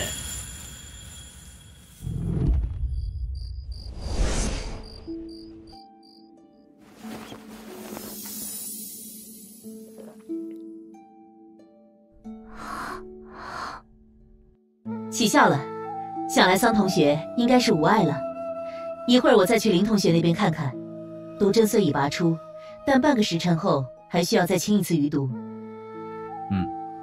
想不到这古玄尘真把这么难炼的药炼出来了。妙音院长，院长请你们去大堂一趟。韩家主放心，已经派人去寻了，无论如何都会给你们一个交代。我们韩家也是信任紫罗学宫，才将女儿送来。如今来看女儿，人却去了凤凰山，久久未归。找得回来也就罢了，若是找不回来，你们如何交代得起？师兄，你找我们所为何事？你们来了。去可及。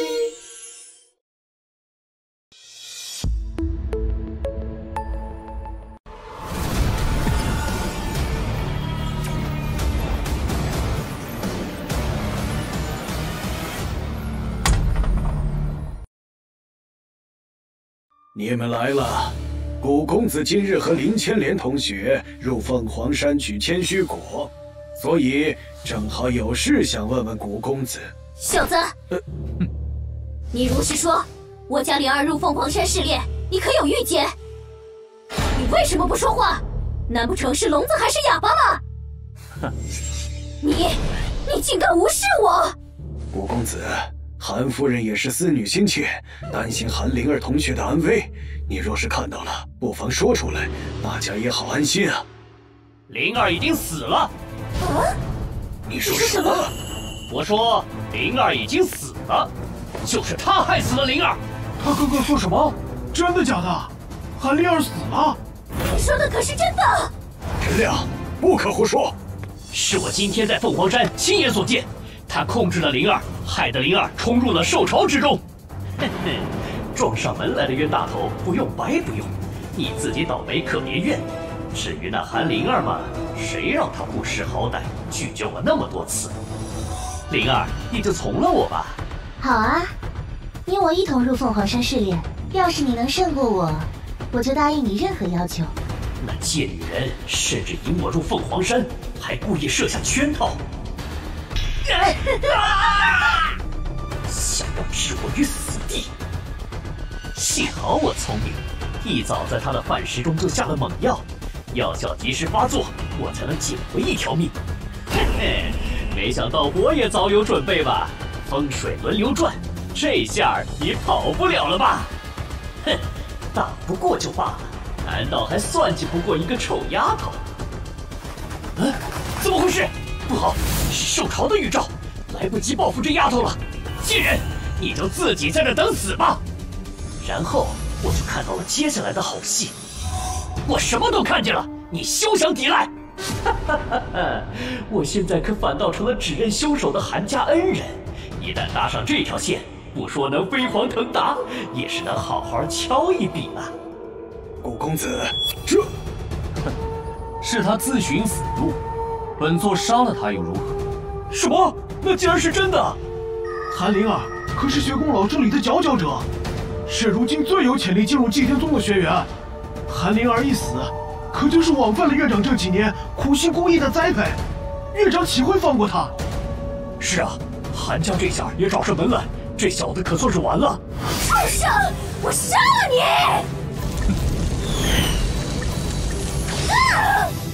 小心点，不可轻敌。天哪，是韩家的御魂术！据说异魂术所操控的魂魄，皆为仇怨极深的孤魂，十分强悍。一旦被缠上，会被啃噬灵魂，化为一滩脓血而死。庶子休得猖狂！去，剑来！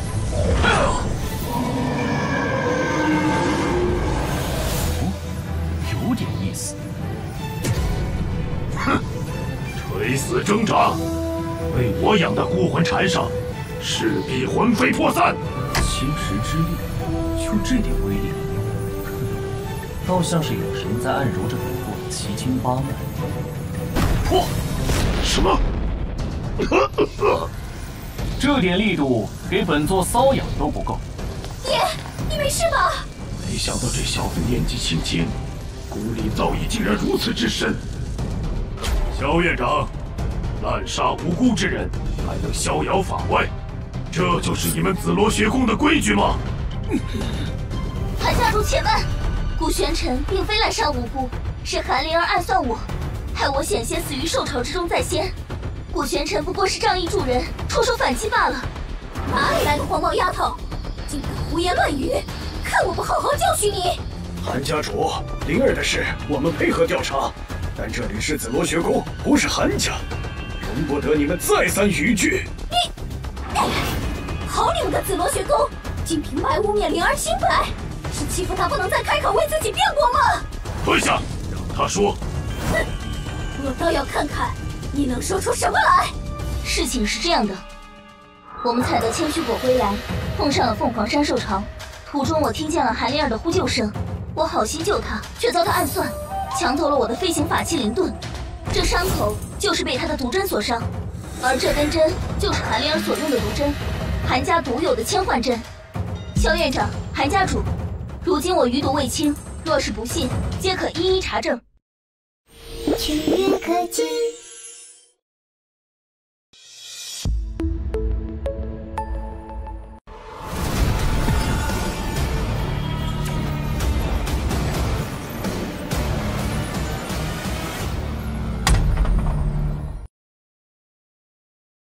我可以证明，是我替千莲疗的伤。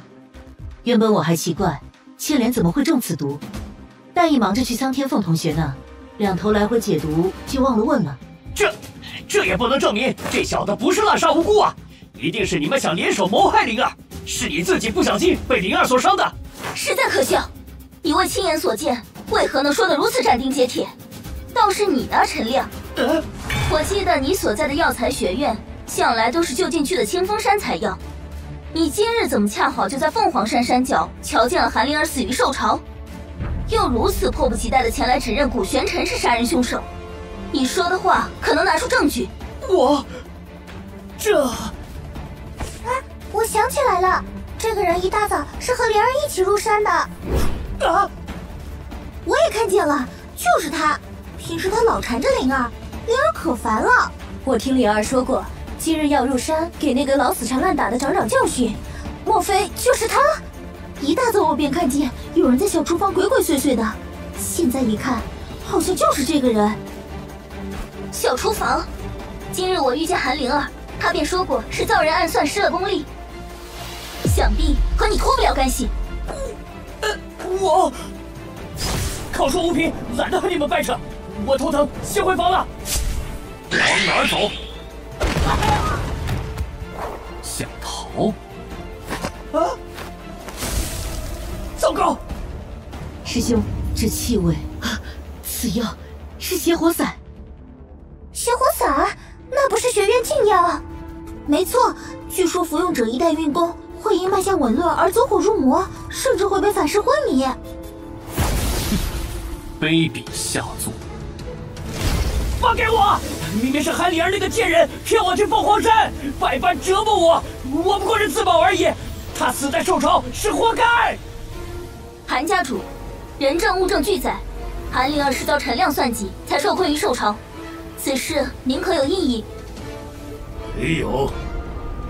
既如此，我救他是情分，不救他是本分。韩灵儿恩将仇报，险些置我于死地，这笔账，韩家主，您是要现在和古玄尘算，还是明日和我林家算一算呢？这林千莲背后的可是清齐国贵族林家。就是啊，清齐国内有几家得罪得起林家？放开我！快放！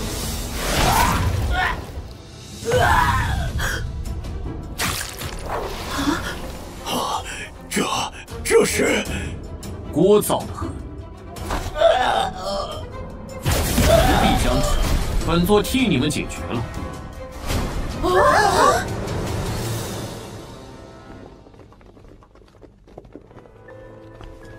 你没事吧？无碍。那韩家人想必是被你的功力震慑了，居然灰溜溜的只把陈亮绑走了。既然真相大白，那韩某人就告辞了。好了，千莲，你身上的余毒还需要清除，快随我来吧。古公子，请留步。不知古公子是否知道，3日后便是祭天宗招揽弟子的选拔。祭天宗？没错，每年祭天宗都要从附属于旗下的学宫里选拔优秀的人才成为门人。自然，除了作为顶级学府的紫罗学宫，其后按照实力排名还有千湖学宫、破军学宫、重阳学宫。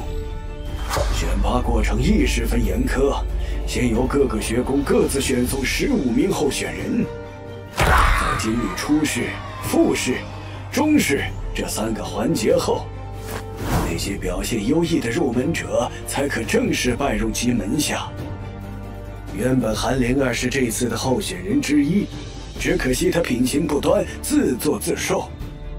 五公子虽非正式学子，但也是学宫之人，所以我有个不情之请，希望你可以代替韩灵儿参加选拔。这顾玄琛实力应该是在紫罗学宫众人之上，若是由他代表学宫出面，必能入选。好啊，本座应下了。正愁没办法接近祭天宗那个关山。去月可见。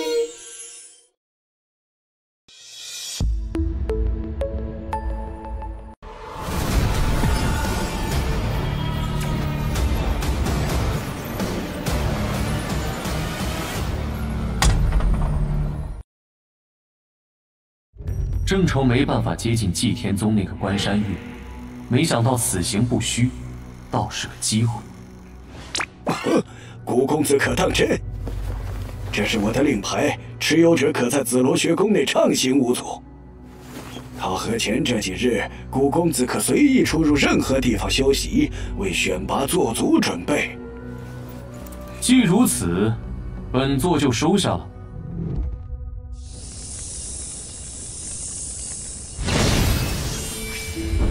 这里的灵矿倒是灵气充足，如今本座也已经突破至河神境了，也不知小世界中的大家怎么样了。此处倒真是更显生机了。这新长出来的是天元，还有大家，似乎看起来都很好。你这后生天资的确不错，修行的速度惊人，但若想要更快修炼，还差了点机缘。是何机缘？这我不知，不过在这青旗国紫罗学宫内有一座公爵塔，内藏无上神界的颇多珍品公爵，与你或有裨益。公爵塔？喂，顾玄琛，我都如此提醒你了，你也该放我出去了吧？好歹祭天宗也是我们共同的敌人，我……没你的事了。明日，本座就去这公爵塔看看，会有何机缘。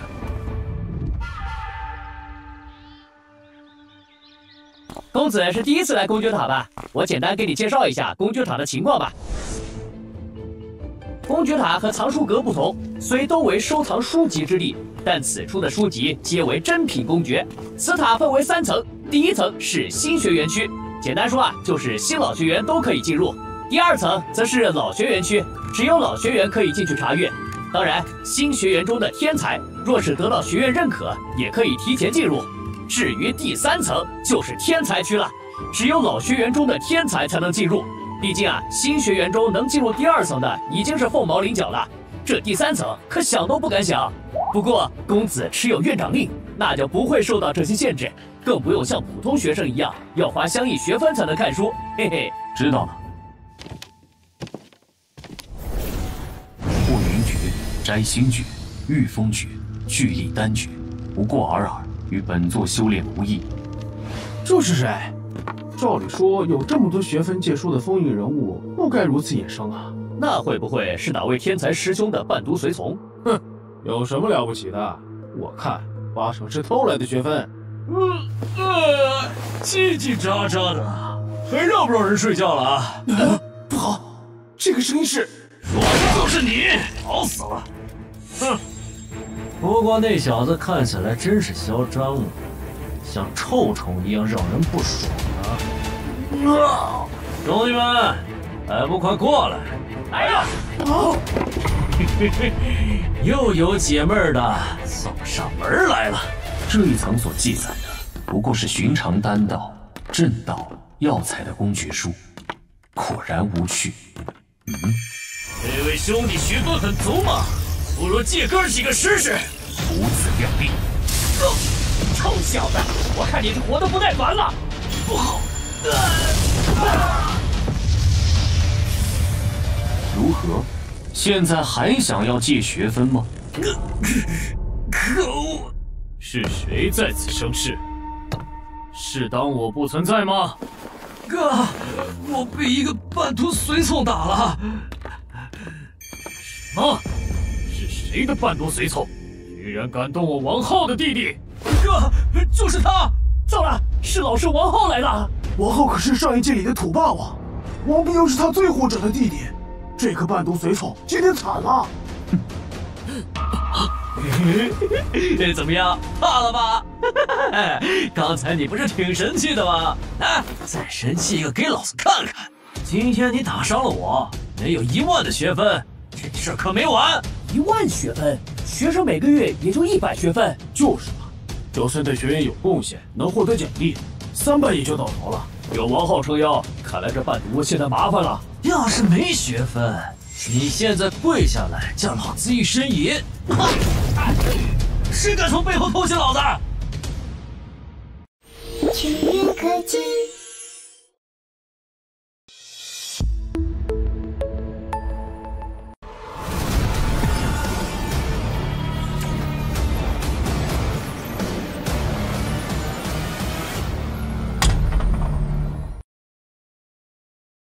谁敢从背后偷袭老子？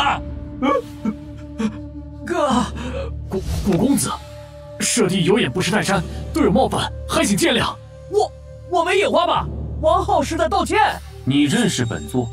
回古公子，我昨日也去了凤凰山，才回来不久。那儿啊，那可是老生中的天才，就这么死了。而且据说韩家昨晚上门，也在此人手里吃了瘪。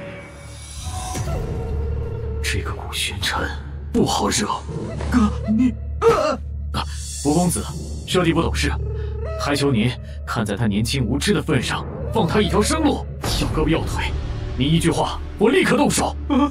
你这哥哥倒是识相，滚吧，别挡着本座的路。谢古公子。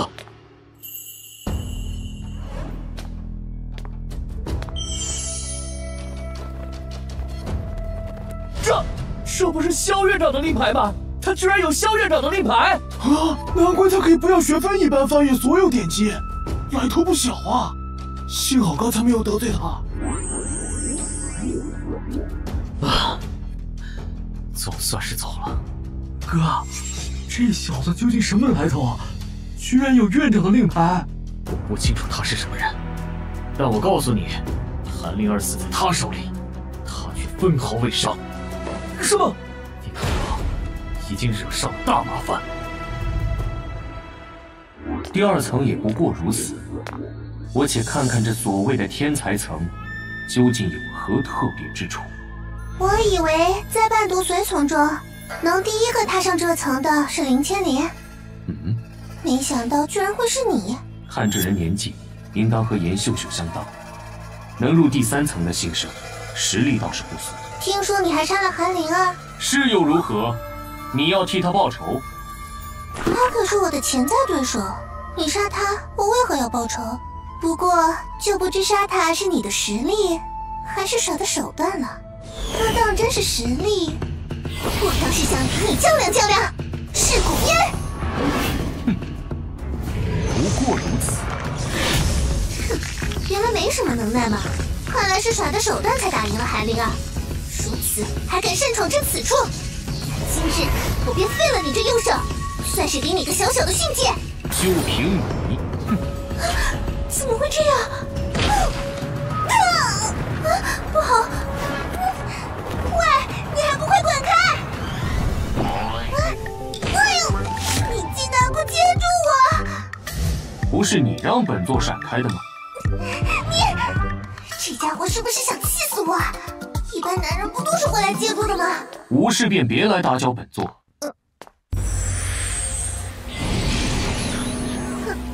你不会不知道吧？这天才层的公爵是有灵性的，不是什么随便阿猫阿狗都能看到，他们可不认你这种。怎么可能？主人，主人，主人，主人！这些公爵的数领竟然都在抢着认这个小子为主。主人，主人，这怎么可能？哦，星辰天际图在帮我选择。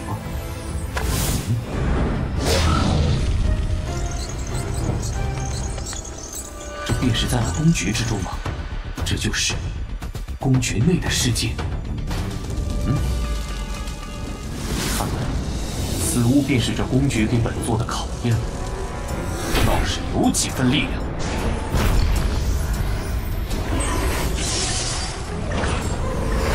体型如此巨大，竟然瞬间就避开了。这家伙难道能提前预判我的出招？等等，此处的一草一木皆有影子，而他并没有影子。能预判本座的动作，哼，有意思。那就试试看吧。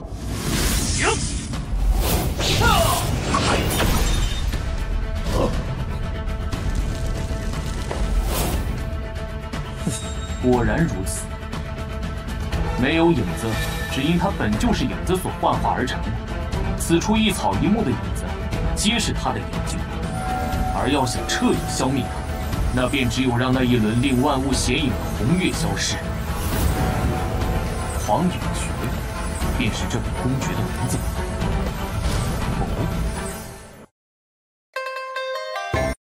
情缘可及。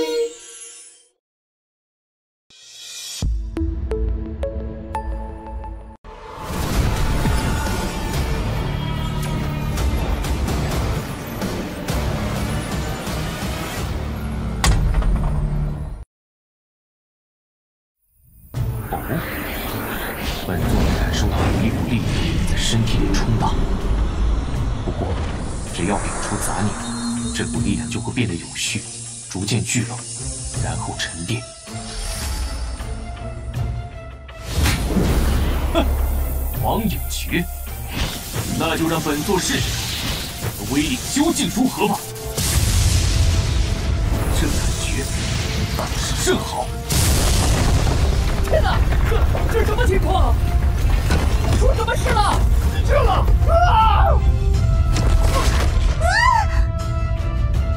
这家伙究竟是什么来头？看那里像是紫罗学宫的位置，看来今年的宗门选拔应会比往年有趣多了。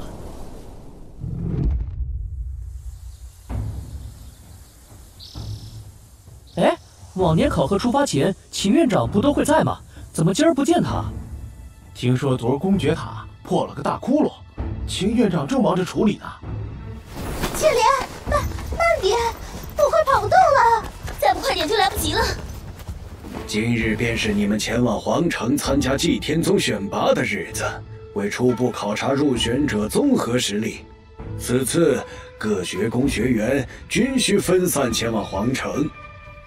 这是你们的大师兄吴永波，到了皇城以后，由他暂为领队照应你们，而我和秦院长则会在选拔中试前到达。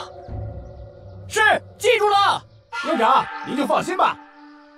哼，这祭天宗规矩倒是多。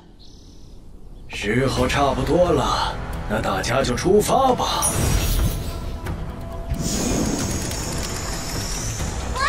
古玄尘，一路顺利啊！哦，是他吗？秀秀，听见了，他听见了。对了，你看见天风了吗？古玄尘是他的伴读，我还以为他也会来的。没有哎，一大早便没见过了。一谷公子的能力，想来必能顺利进入祭天宗，而我当初能来这里，也都是因为他的出手帮忙。看来这一次，真的要分别了。祝你好运，谷公子。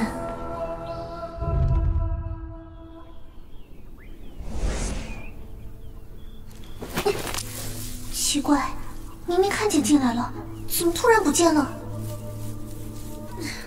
好不容易才跟上那家伙，难道这么快就跟丢了？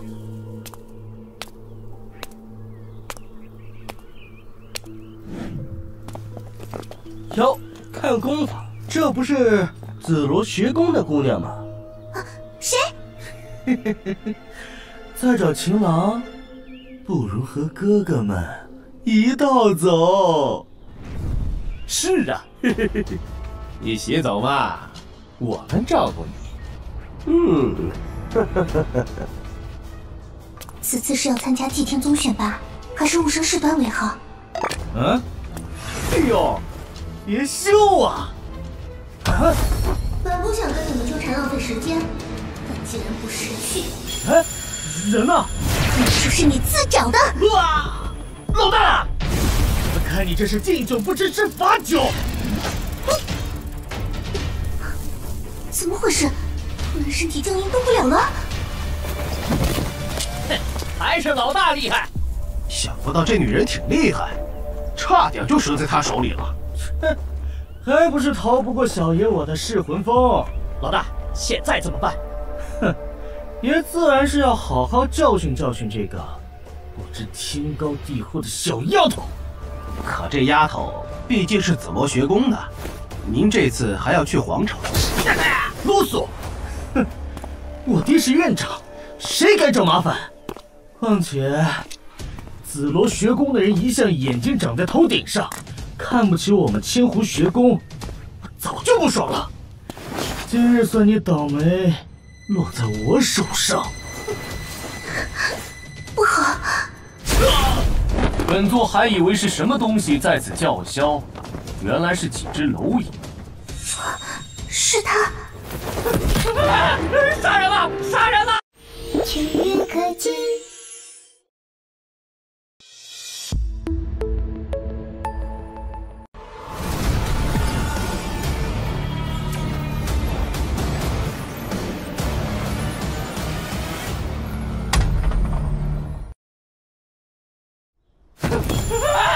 杀人了！杀人了！救命啊！去！好了吗？好了，方才多谢你出手搭救。你为何一路都跟着本座？他发现了。谁说本姑娘是跟着你的？大家各自前往皇城，这路又并非你一人可走。不过你杀的这个人是千湖学宫院长之子，怕是会有不小麻烦。我金允儿并非不懂知恩图报之人，到了皇城我会护着你的。所以现在我正式决定跟你一起上路。如此，随便你。当真？那我们现在可就说好了。啊，对了，那日你究竟干了什么？为何公爵塔突然就破了个窟窿？你话太多。什么？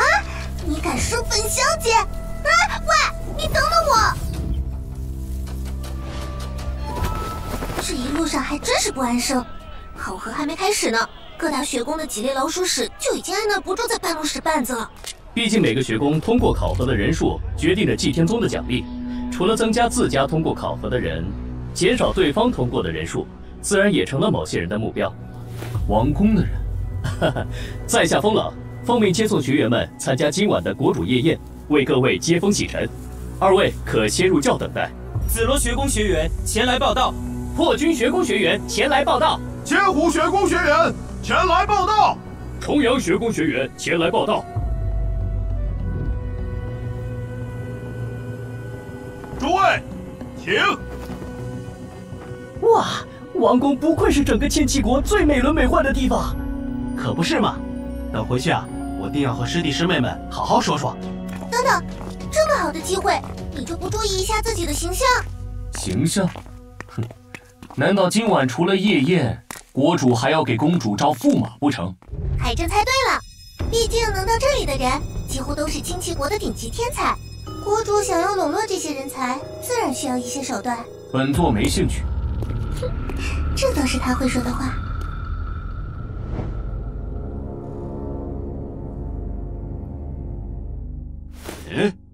紫罗学宫的人已经来齐了吗？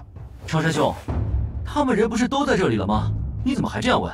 我想这四大学宫里，紫罗学宫一向顶尖，况且去年紫罗学宫可是入选人数最多的，今年这么少，不会是人才凋敝了吧？可恶！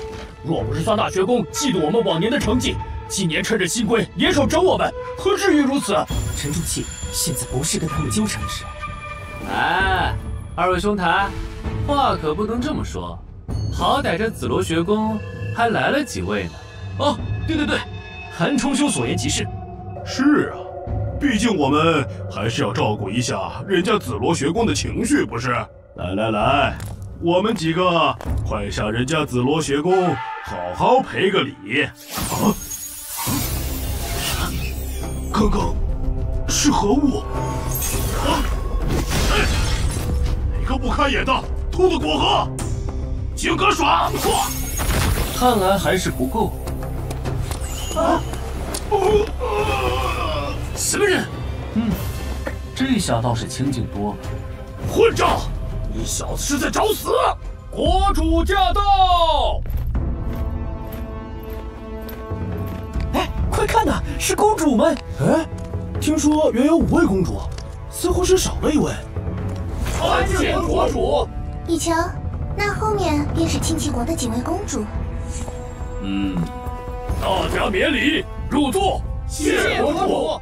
各位都是少年英雄，亲戚国人才辈出，令本王十分欣慰。所以，本王还另备了一份薄礼，为各位接风。这是清玄丹吗？清玄丹，传说蕴含着源源不断天道力的清玄丹，这丹药极为难得，据说整个清戚国里也只有这1颗呀。源源不断的天道之力。清玄丹虽好，却只有1颗。为公平起见，也因本王私心想一睹各位风采，而请各家各选出1人参与比拼。清玄丹确实吸引人，可比拼势必耗费精力，要是受伤影响到明天的考核，那才是得不偿失啊。是啊，这风险我可不敢冒。在下破军学宫赵长山，愿意一试。全员可见。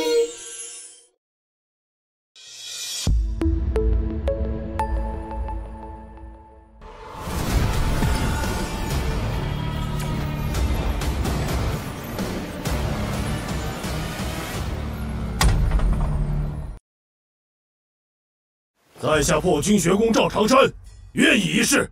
在下千湖学宫韩冲，愿意一试。在下重阳学宫郑克，愿意一试。很好。来的路上就接连遭遇这3宫的伏击，哪还有精力参与比拼啊？可这是国主的命令，我们也不好推拒啊。那紫罗学宫可有人选？罢了，虽然有伤，但事关紫罗学宫的颜面，我必须得撑住。我紫罗学宫，武玄尘，愿意一试。这不是刚才那个师弟，他是今年的新生吧？新生里没他，据说是个伴读随从。紫罗学宫也太不把国主放在眼里了吧？这比拼就派出一个伴读随从，究竟是目中无人，还是当真人才凋敝了？国主请见谅，这位小师弟想必是过于紧张才站了起来。紫罗学宫由我吴永波出战。换人？你们这是欺君之罪！既然人选已定，在下斗胆想和这紫罗学宫的代表比上一比。你不错，无论这一战胜负如何，一会儿宴宴结束，我们可以一起在宫里走走。宫里走走，这位公主怕是看上这个叫白脸了吧？就算输了这场比赛，要是成为驸马，这小子也不亏啊。烟霞，你虽是公主，但毕竟是女儿家，岂能如此无礼？还不快坐下！哼，小女不懂事，不过玩笑几句。本王问你，当真接受比试？听国主这话是不同意了。哼，癞蛤蟆想吃天鹅肉，国主怎么可能看上一个伴读？那是自然。好，紫罗学宫对破军学宫，千湖学宫对重阳学宫，然后2组胜出者再争夺第1。这便是阵法凝聚的空间结界。没错，若没有打破阵法的力量，里面半点气息波动都不会流传出来。不知它能撑多久？要我出了丑，还想在公主面前出风头，老子要你生不如死！哼！千金坠，看，赵长山竟直接使出了他的杀招千金坠。据说受袭者身体会瞬间变为肉酱，不过是场比试，他这是要置人于死地啊！臭小子，无论你再怎么有能耐，入我的千金坠，都只有束手待宰的份儿。去死吧！这下你小子只怕彻底变成一滩肉泥了。不过这灵光怎么比之前都更盛？看来是我功力又大涨了。这也太残酷了，还是别看了。是啊，还是看看千湖学宫和重阳学宫这边吧。这人打得有来有回，难分上下啊。唉，真是可惜了。就这么被打败了，不应该呀。哎，等等，你们看，那个伴读他，果然。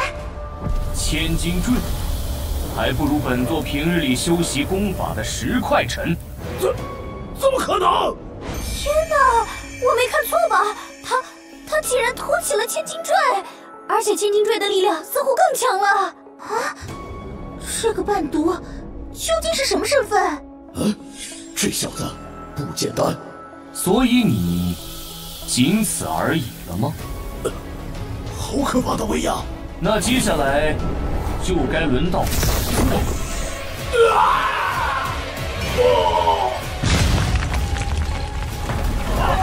快保护国主和公主！终于停下了。太弱了。我认输。舅兄，承让了。这是赵长山的千金坠，难怪方才在阵法空间内都感受到了一阵猛烈震荡，看来他的功力又见长了。罢了，事到临头，只能一搏。长山兄，请旨。还是兄，赵长山已经死了。全员可见。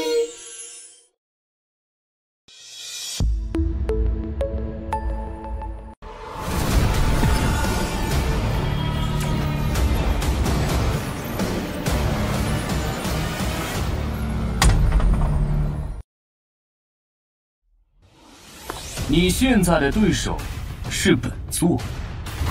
他竟然杀死了赵长山！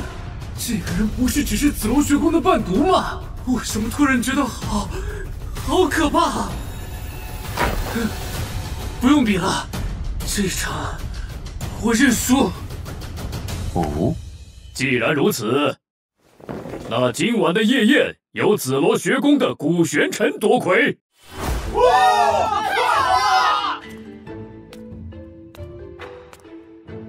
公子请收下。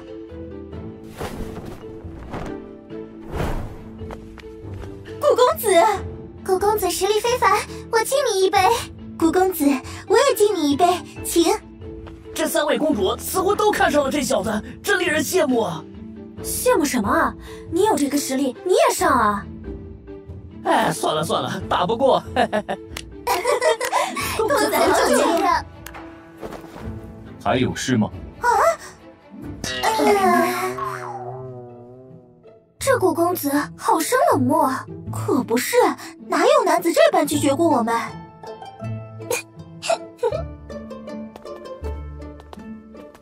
父王，太尴尬了。哎呀，莫非是本王方才不同意烟霞与这古公子的夜游邀请，他还在介意？如此，古公子可否有兴趣陪我在王宫走走？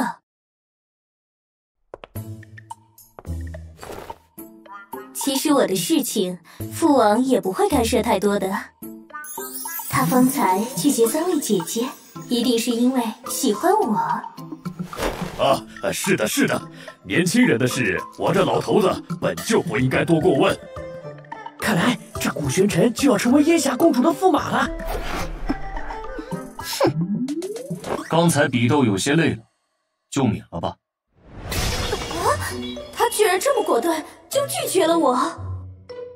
古公子，早先的确是本王失言，但毕竟烟霞是在见到你的真正实力之前就表现出了好感的。若有冒犯，还请见谅。我没听错吧？国主在道歉。这小子说不准能成为祭天宗核心成员，国主自然想招他为乘龙快婿。本座不过是懒得去过，怎么还变得如此麻烦？国主，时间也不早了，明天还要考核，我们就先回去休息了。那你们回去休息吧，今晚夜宴就到此结束。国主就这么让他们走了？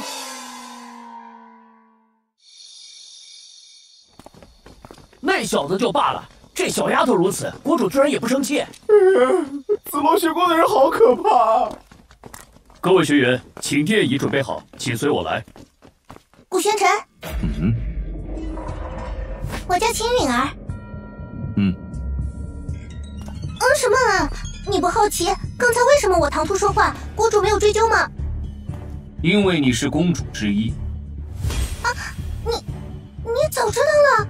不对啊，你是什么时候知道的？初到皇城时，你我并未袒露身份，这皇城侍卫却一眼认出你我是来参加考核的。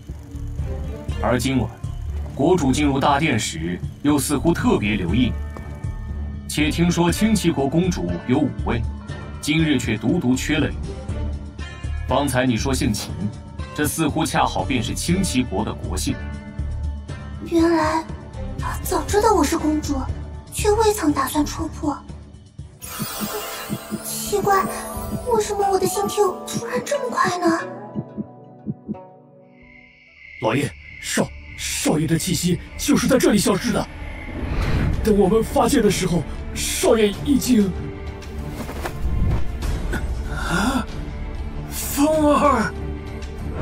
风儿啊！到底是谁杀了你？为父一定要替你报仇！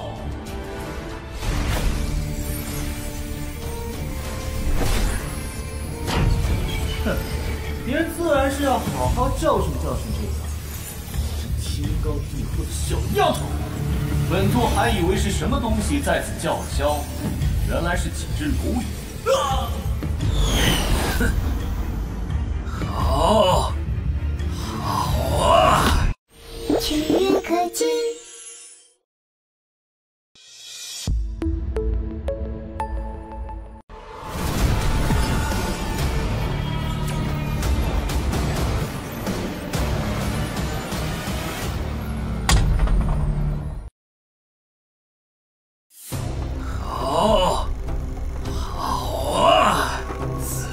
学宫的小子，我要你为我的风儿血债血偿！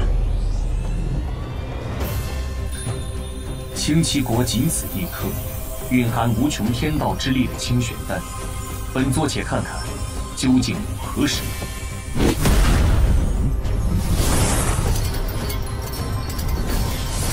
似乎与星辰天机图存在感应，这是光芒里蕴含着天道律的力量，清玄丹竟在利用星辰天机图里的奇花异草自我炼制，光芒愈发强盛。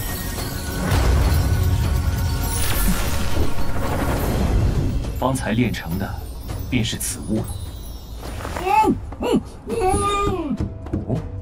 剑灵对此物有反应，你认得此物？这是九龙神丹。相传丹道乃是由龙族所创，因此它也被称为丹神。而在无上神界，炼丹达到极致，便能炼成九龙神丹。只要丹药主人服下九龙神丹，即可获得曾供龙族所驱使的九龙的力量。而待其熟练驾驭九龙力量，静待时机，龙族投影便会显现，对丹药主人进行考验。一旦将它征服，在丹药主人与人交手时，龙族投影就能成为丹药主人极为可怕的助力。说来，丹药中的力量也与丹药的品级有关，在外观上以龙纹的多少作为区别。至于你这颗3纹九龙神丹嘛，初次炼就已经是相当不错了啊！喂，你就这么吃了？本座能感受到有9道异常猛烈的气劲正在体内激荡，的确是威力不凡。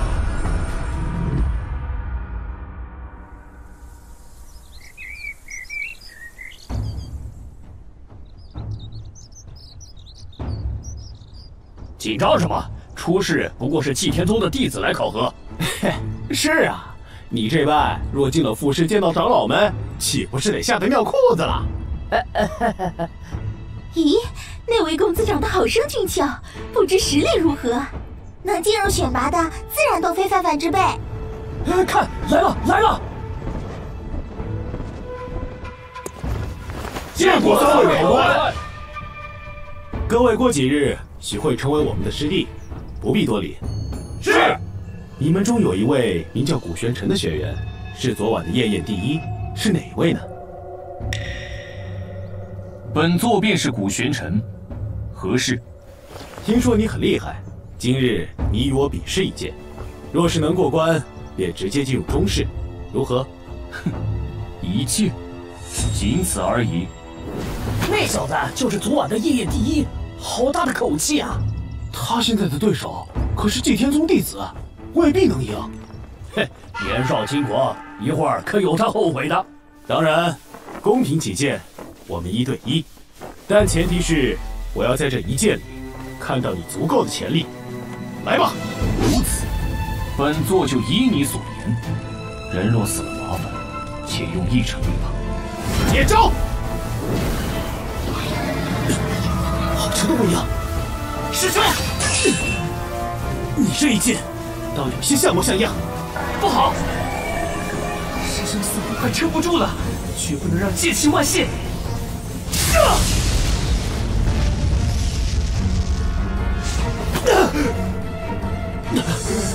好险，差点连剑都要拿不住了。果真无趣。这什么情况啊？为何看着像是祭天宗弟子落了下风啊？是啊，但祭天宗可是第1大宗，弟子应该不会输给一个毛头小子才对啊。还不快感谢铁城师兄！刚才那一剑，若不是他顾惜人才，只用了3分力，只怕你现在已经是重伤在身了。是吗？那不如你们一道上，不必客气。哎，赵师弟，不管怎么说，古玄尘也算通过了考核，我们得言而有信。哦，原来是祭天宗弟子，只用了3分力，难怪那小子如此轻松就过了。不，他们在说谎。全员科技。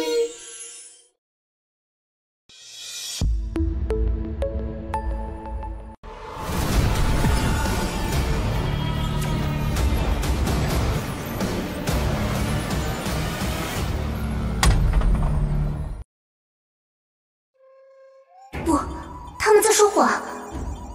那身后的2人，若不是看出古玄尘那一剑的力量很强，担心引起骚动，有损祭天宗声誉，又怎会临时布下结界，不让剑气泄露一丝一毫？而且稍加留意便可发现，双方对战之中，古玄尘游刃有余，明显才是有所保留的那一方。而莫铁城脸色苍白，且暗中退了半步，分明是因为已经用了全力，却仍旧受了内伤。所以，方才古玄尘并非仅仅只是通过了考核，而是完完全全的碾压。好了，古玄尘，接下来的复试便无需参与了，等消息吧。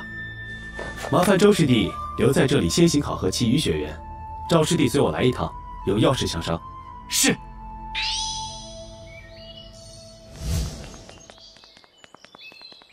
师兄，你有什么事想说？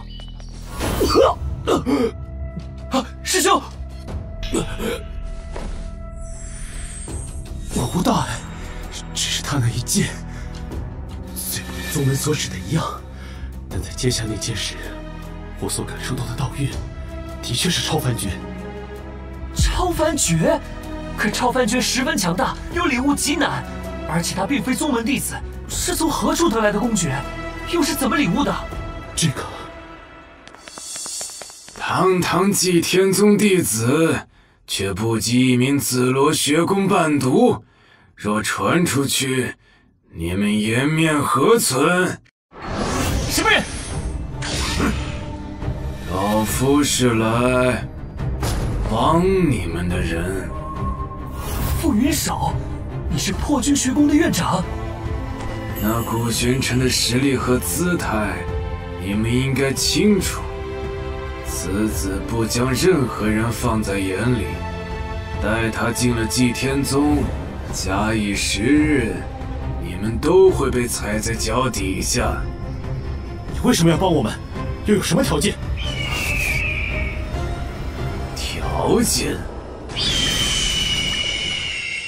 我只要他死，都是古玄尘，害得老夫如今白发人送黑发人。老夫要用他一身的血祭我儿的魂。请今日考核通过者集合。4大学宫的各位都很优秀，到现在为止，初试已经正式结束，通过者共30人，其中紫罗学宫5人，破军学宫10人，千湖学宫8人，重阳学宫7人。接下来的复试将在10日后开始，这期间祭天宗已为大家准备好了修行静养的地方。同时，为了避免纷争，我们也给大家安排好了房号。这纸条上的房号便是你们今晚要入住的房间。天字1号。哇，这就是我们的住所了。这祭天宗出手还真是阔绰，居然包了这么大一家客栈。就是，还以为出了宫住不上好地方了呢。各位，晚饭已备好，确认好自己的房间后，便回到大堂吧。天字1号应该是在这边。哦，这隐隐的黑气是何物？还有，这门牌似乎也透着几分古怪，带我来试上一试。原来是有不知死活的蝼蚁在此动了手脚，这倒有点意思。古玄尘，原来你的房间在这儿啊！我来是想问你，以你的实力必能通过中试，成为核心弟子，所以之后你有何打算？可有目标？目标吗？祭天三子，关山月。哇，关山月可是祭天三子之一，的确很有实力。若你能拜他为师，确实是个绝佳的选择。如此，我也需更加努力了，才能一起。糟了，我刚才怎么把心里话都说出来了？秦允儿。他这是要……什么？全员科技。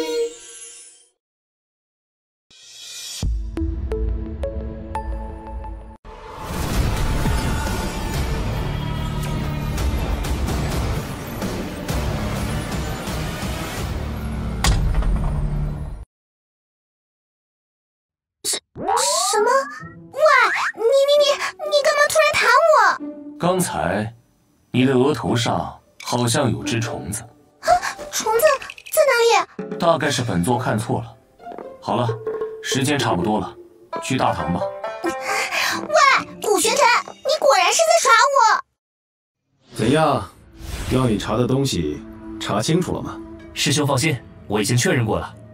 那晚王顺江怒焚千叶林，的确是因为独子惨死于林中，应该就是这古玄尘所为。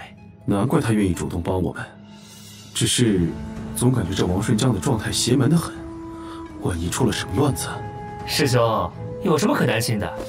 若是成功了，我们是双赢；若是失败了，这一切可都是王顺江干的，与我们又有什么干系呢？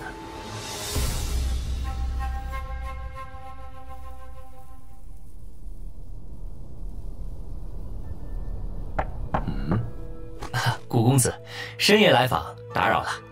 不知古公子住的可还习惯啊？这么晚了，你找本座有事？哈哈，倒也无要紧事，只是我与莫师兄格外惜才，因此古公子的房间是特意准备的上等房，不知可还有不满意之处？如此说来，倒确实有一处。哦，是什么？莫非被他察觉到了此房的蹊跷？本座喜欢清静，但偏偏有不识趣的苍蝇过来问东问西，话太多。本座困了，烦请退下吧。这个人还真是越看越欠揍啊！哼，不过古玄尘啊，古玄尘，今晚你也就到头了。嘿嘿。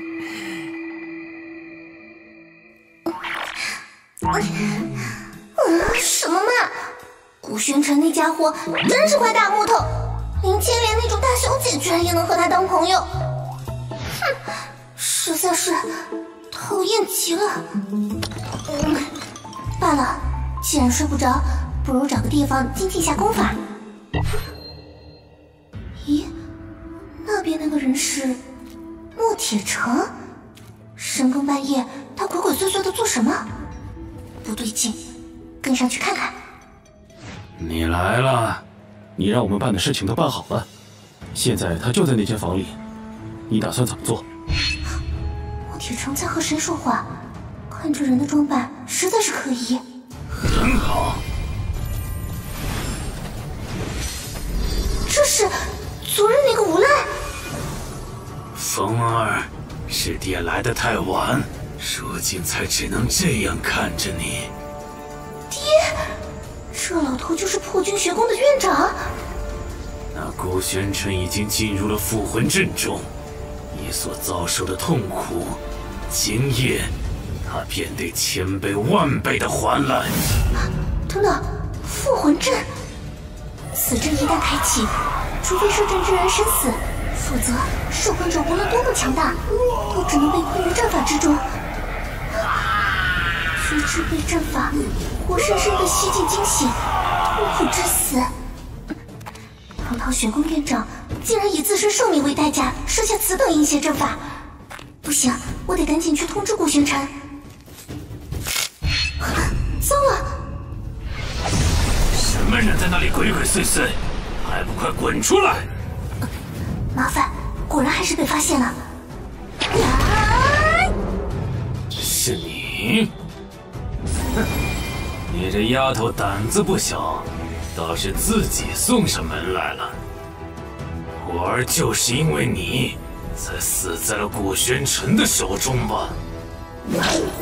废话少说，那是他自己咎由自取。怎么回事？他竟然不躲闪！等等，这声音是……突然有种不祥的预感。怎么又是这群诡异的风？这速度根本来不及躲闪！放开我！放了你，不妨告诉你，老夫教养的这些噬魂风，你越是挣扎，他们只会越兴奋。小丫头，既然风儿喜欢你，老夫便送你去与他做对黄泉夫妻。